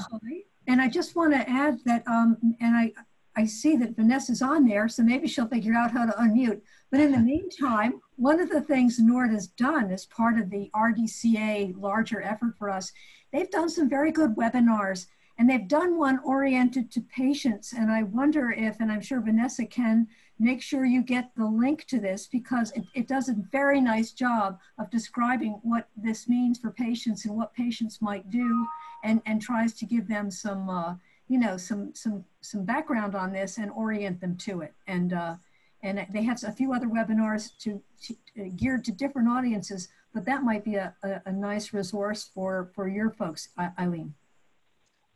That's a great point. Vanessa, I'm gonna try again. Thumbs up, thumbs down. All right, still working on it. I know it can be done. We had some great comments from you earlier. Klaus, it looked like you were gonna add something. Yeah, so in addition to what Teresa mentioned, the partnership with NORD has been awesome for us. The one thing that we've heard across the board, and this is not just about the groups of patients that are in the rare disease space. When an individual with a disease, and of course this is especially true for rare diseases, and their families put in the time to participate in research, whether it be a patient registry, an observational study, or a clinical trial, or even when they agree to have their electronic health records through the contributions that they make by showing up at the clinical visits, they put in the time and they contribute their information. One thing that we have heard as a common denominator is that they don't want the value of their data just to be used once for the primary analysis of those studies. They want to see their data, their time, their contributions live beyond the primary analysis of a single study. And so that's one component of the quote unquote what's in it for me angle to your question, Eileen, regarding what they see as data sharing. And in reality, all that is driving this is that desire to make sure that their contributions live on and get maximized. That's what we've heard. But Vanessa, you can certainly comment way more. And I think Vanessa is trying to reconnect, and as soon as we get her back, we definitely want to hear from her. For now, just to build on your comment, Klaus, we have heard today about a number of steps to facilitate this kind of data sharing, including the development and application of standards, including analytic tools and utilities that these common shared platforms can put together, including, as you were just talking about, ways of sharing results back, or as we've seen going in the chat, some discussions about making the shared data accessible to more researchers, so that more people can, and to the patient communities themselves, so that more people can learn from what's coming out of all that. So that all seems good. It also gets back to one other theme that's come up, which is how can we do this for the broader rare disease community, not just disease by disease by disease. And I wonder if any of our panelists would like to comment on the tools or the approaches that they seem that they think are most helpful to build on now, so that we don't have to not only just reinvent the wheel across studies, but avoid reinventing the wheel across rare diseases. Again, this is an area where it would be great to have Vanessa's comment, but Klaus and Billy, any comments on that? Yeah, this is Billy, Mark. I'm happy to just to address that, because I think it speaks directly to the Rare Disease Cures Accelerator data analytics platform that we're supporting and have launched in collaboration with Critical Path Institute and NORD. What we want to do, and what we have done, I mean, it's live, is specifically avoid that fractured approach to infrastructural requirements, so that we can leverage infrastructure across all rare diseases. The RDCA DAP has the ability to take in virtually any sort of data in any disease. Klaus is on the panel, and he can talk about this with much greater technical sophistication than I can. But the opportunity to bring in all data sources across any rare disease in a standardized, aggregated, curated, and queryable way by investigators or by developers or by the agency itself is really an incredible advance in our opportunity to understand these diseases. So disease communities which otherwise might need to stand up their own effort and might lack the resources to do so, or might not even be well organized enough to even take that step, now have a place to bring the data and have it contributed and maintained in a way that enhances its regulatory quality and its scientific quality, such that it's germane to almost any effort for which it could be valuable. Secondly, by having the data in this common approach, it really facilitates something that somebody else spoke about earlier, which is the opportunity to not limit our investigations and queries to a single disease, but to investigate and elucidate patterns across similar and related diseases. And one of the most exciting things is recognizing that we may have the opportunity to discover similarities that we don't know right now. So we might understand, say, a group of neuromuscular or neurocognitive disorders, and we can go in and look at those across shared markers or characteristics, but we might actually be able to run queries on these aggregated data that reveal patterns within the scientific data that allow us to reconceptualize certain diseases and understand that shared characteristics or traits may allow us to make advances in our scientific understanding that would otherwise have been unavailable to us with only discrete limited data sets. So it's a very, very powerful matrixed cross-referential set. And Klaus, I don't know if you want to speak to that any further. Yeah, no, thanks, Billy. Klaus, I would like you to speak to it, but briefly, if possible, because I do think we have Vanessa back connected. But please go ahead if you have something you'd like to add. Or okay, let's go to Vanessa. Thanks, Klaus. And just building on Vanessa, thanks for trying so hard to connect. But please add whatever comments you'd like to make at this point. Yes, so sorry about that. My line was switched to attendee for somehow. So thanks for your patience. I just actually wanted to start with the first question very briefly, if I could. I think what data sharing means to patients and families, like if you really think about who we're asking to share their data, it's a big lift, right? It's already people who are managing and balancing a whole lot. So there's a commitment to driving forward progress for their conditions, because it's very often they're finding themselves in devastating positions. But then, of course, there's a real commitment to seeing that data be used as broadly and as widely as possible. So I think from the patient family perspective, really making sure that there are principles that guide the use of the data, but also ensuring that the data can be used for as many use cases as possible is really what we hear kind of over and over again. And then just to the RDCA DAP question, was the question around how we can sort of speed the process?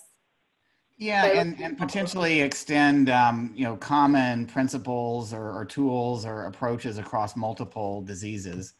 Yeah, I saw a question in the chat about COA measures. So I think Billy earlier had mentioned that one of the sort of second goal of the Rare Disease Cures Accelerator initiative is around standardizing COA measures, and Nord and CPATH are actually working on a project that is looking kind of at doing a landscape analysis, a landscape assessment of COA measures that have been used in rare diseases that are either published for use in the literature, or that they are indicated in approvals, like labeling approvals.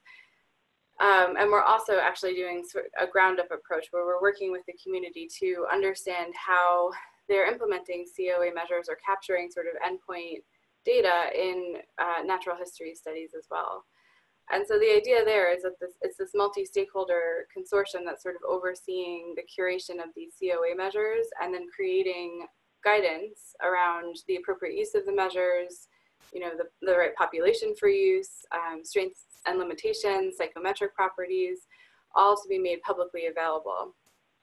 And this is all pre-competitive, so it's a large consortium of pharmaceutical companies that are really looking to collaborate together on identifying how the right endpoints for specific conditions, so that data across these trials could be potentially compared or at least interpretable across trials. So I do think that there's sort of data sharing or information sharing, at least at that level as well, that's sort of driving forward how we can more rapidly make progress for rare diseases across conditions.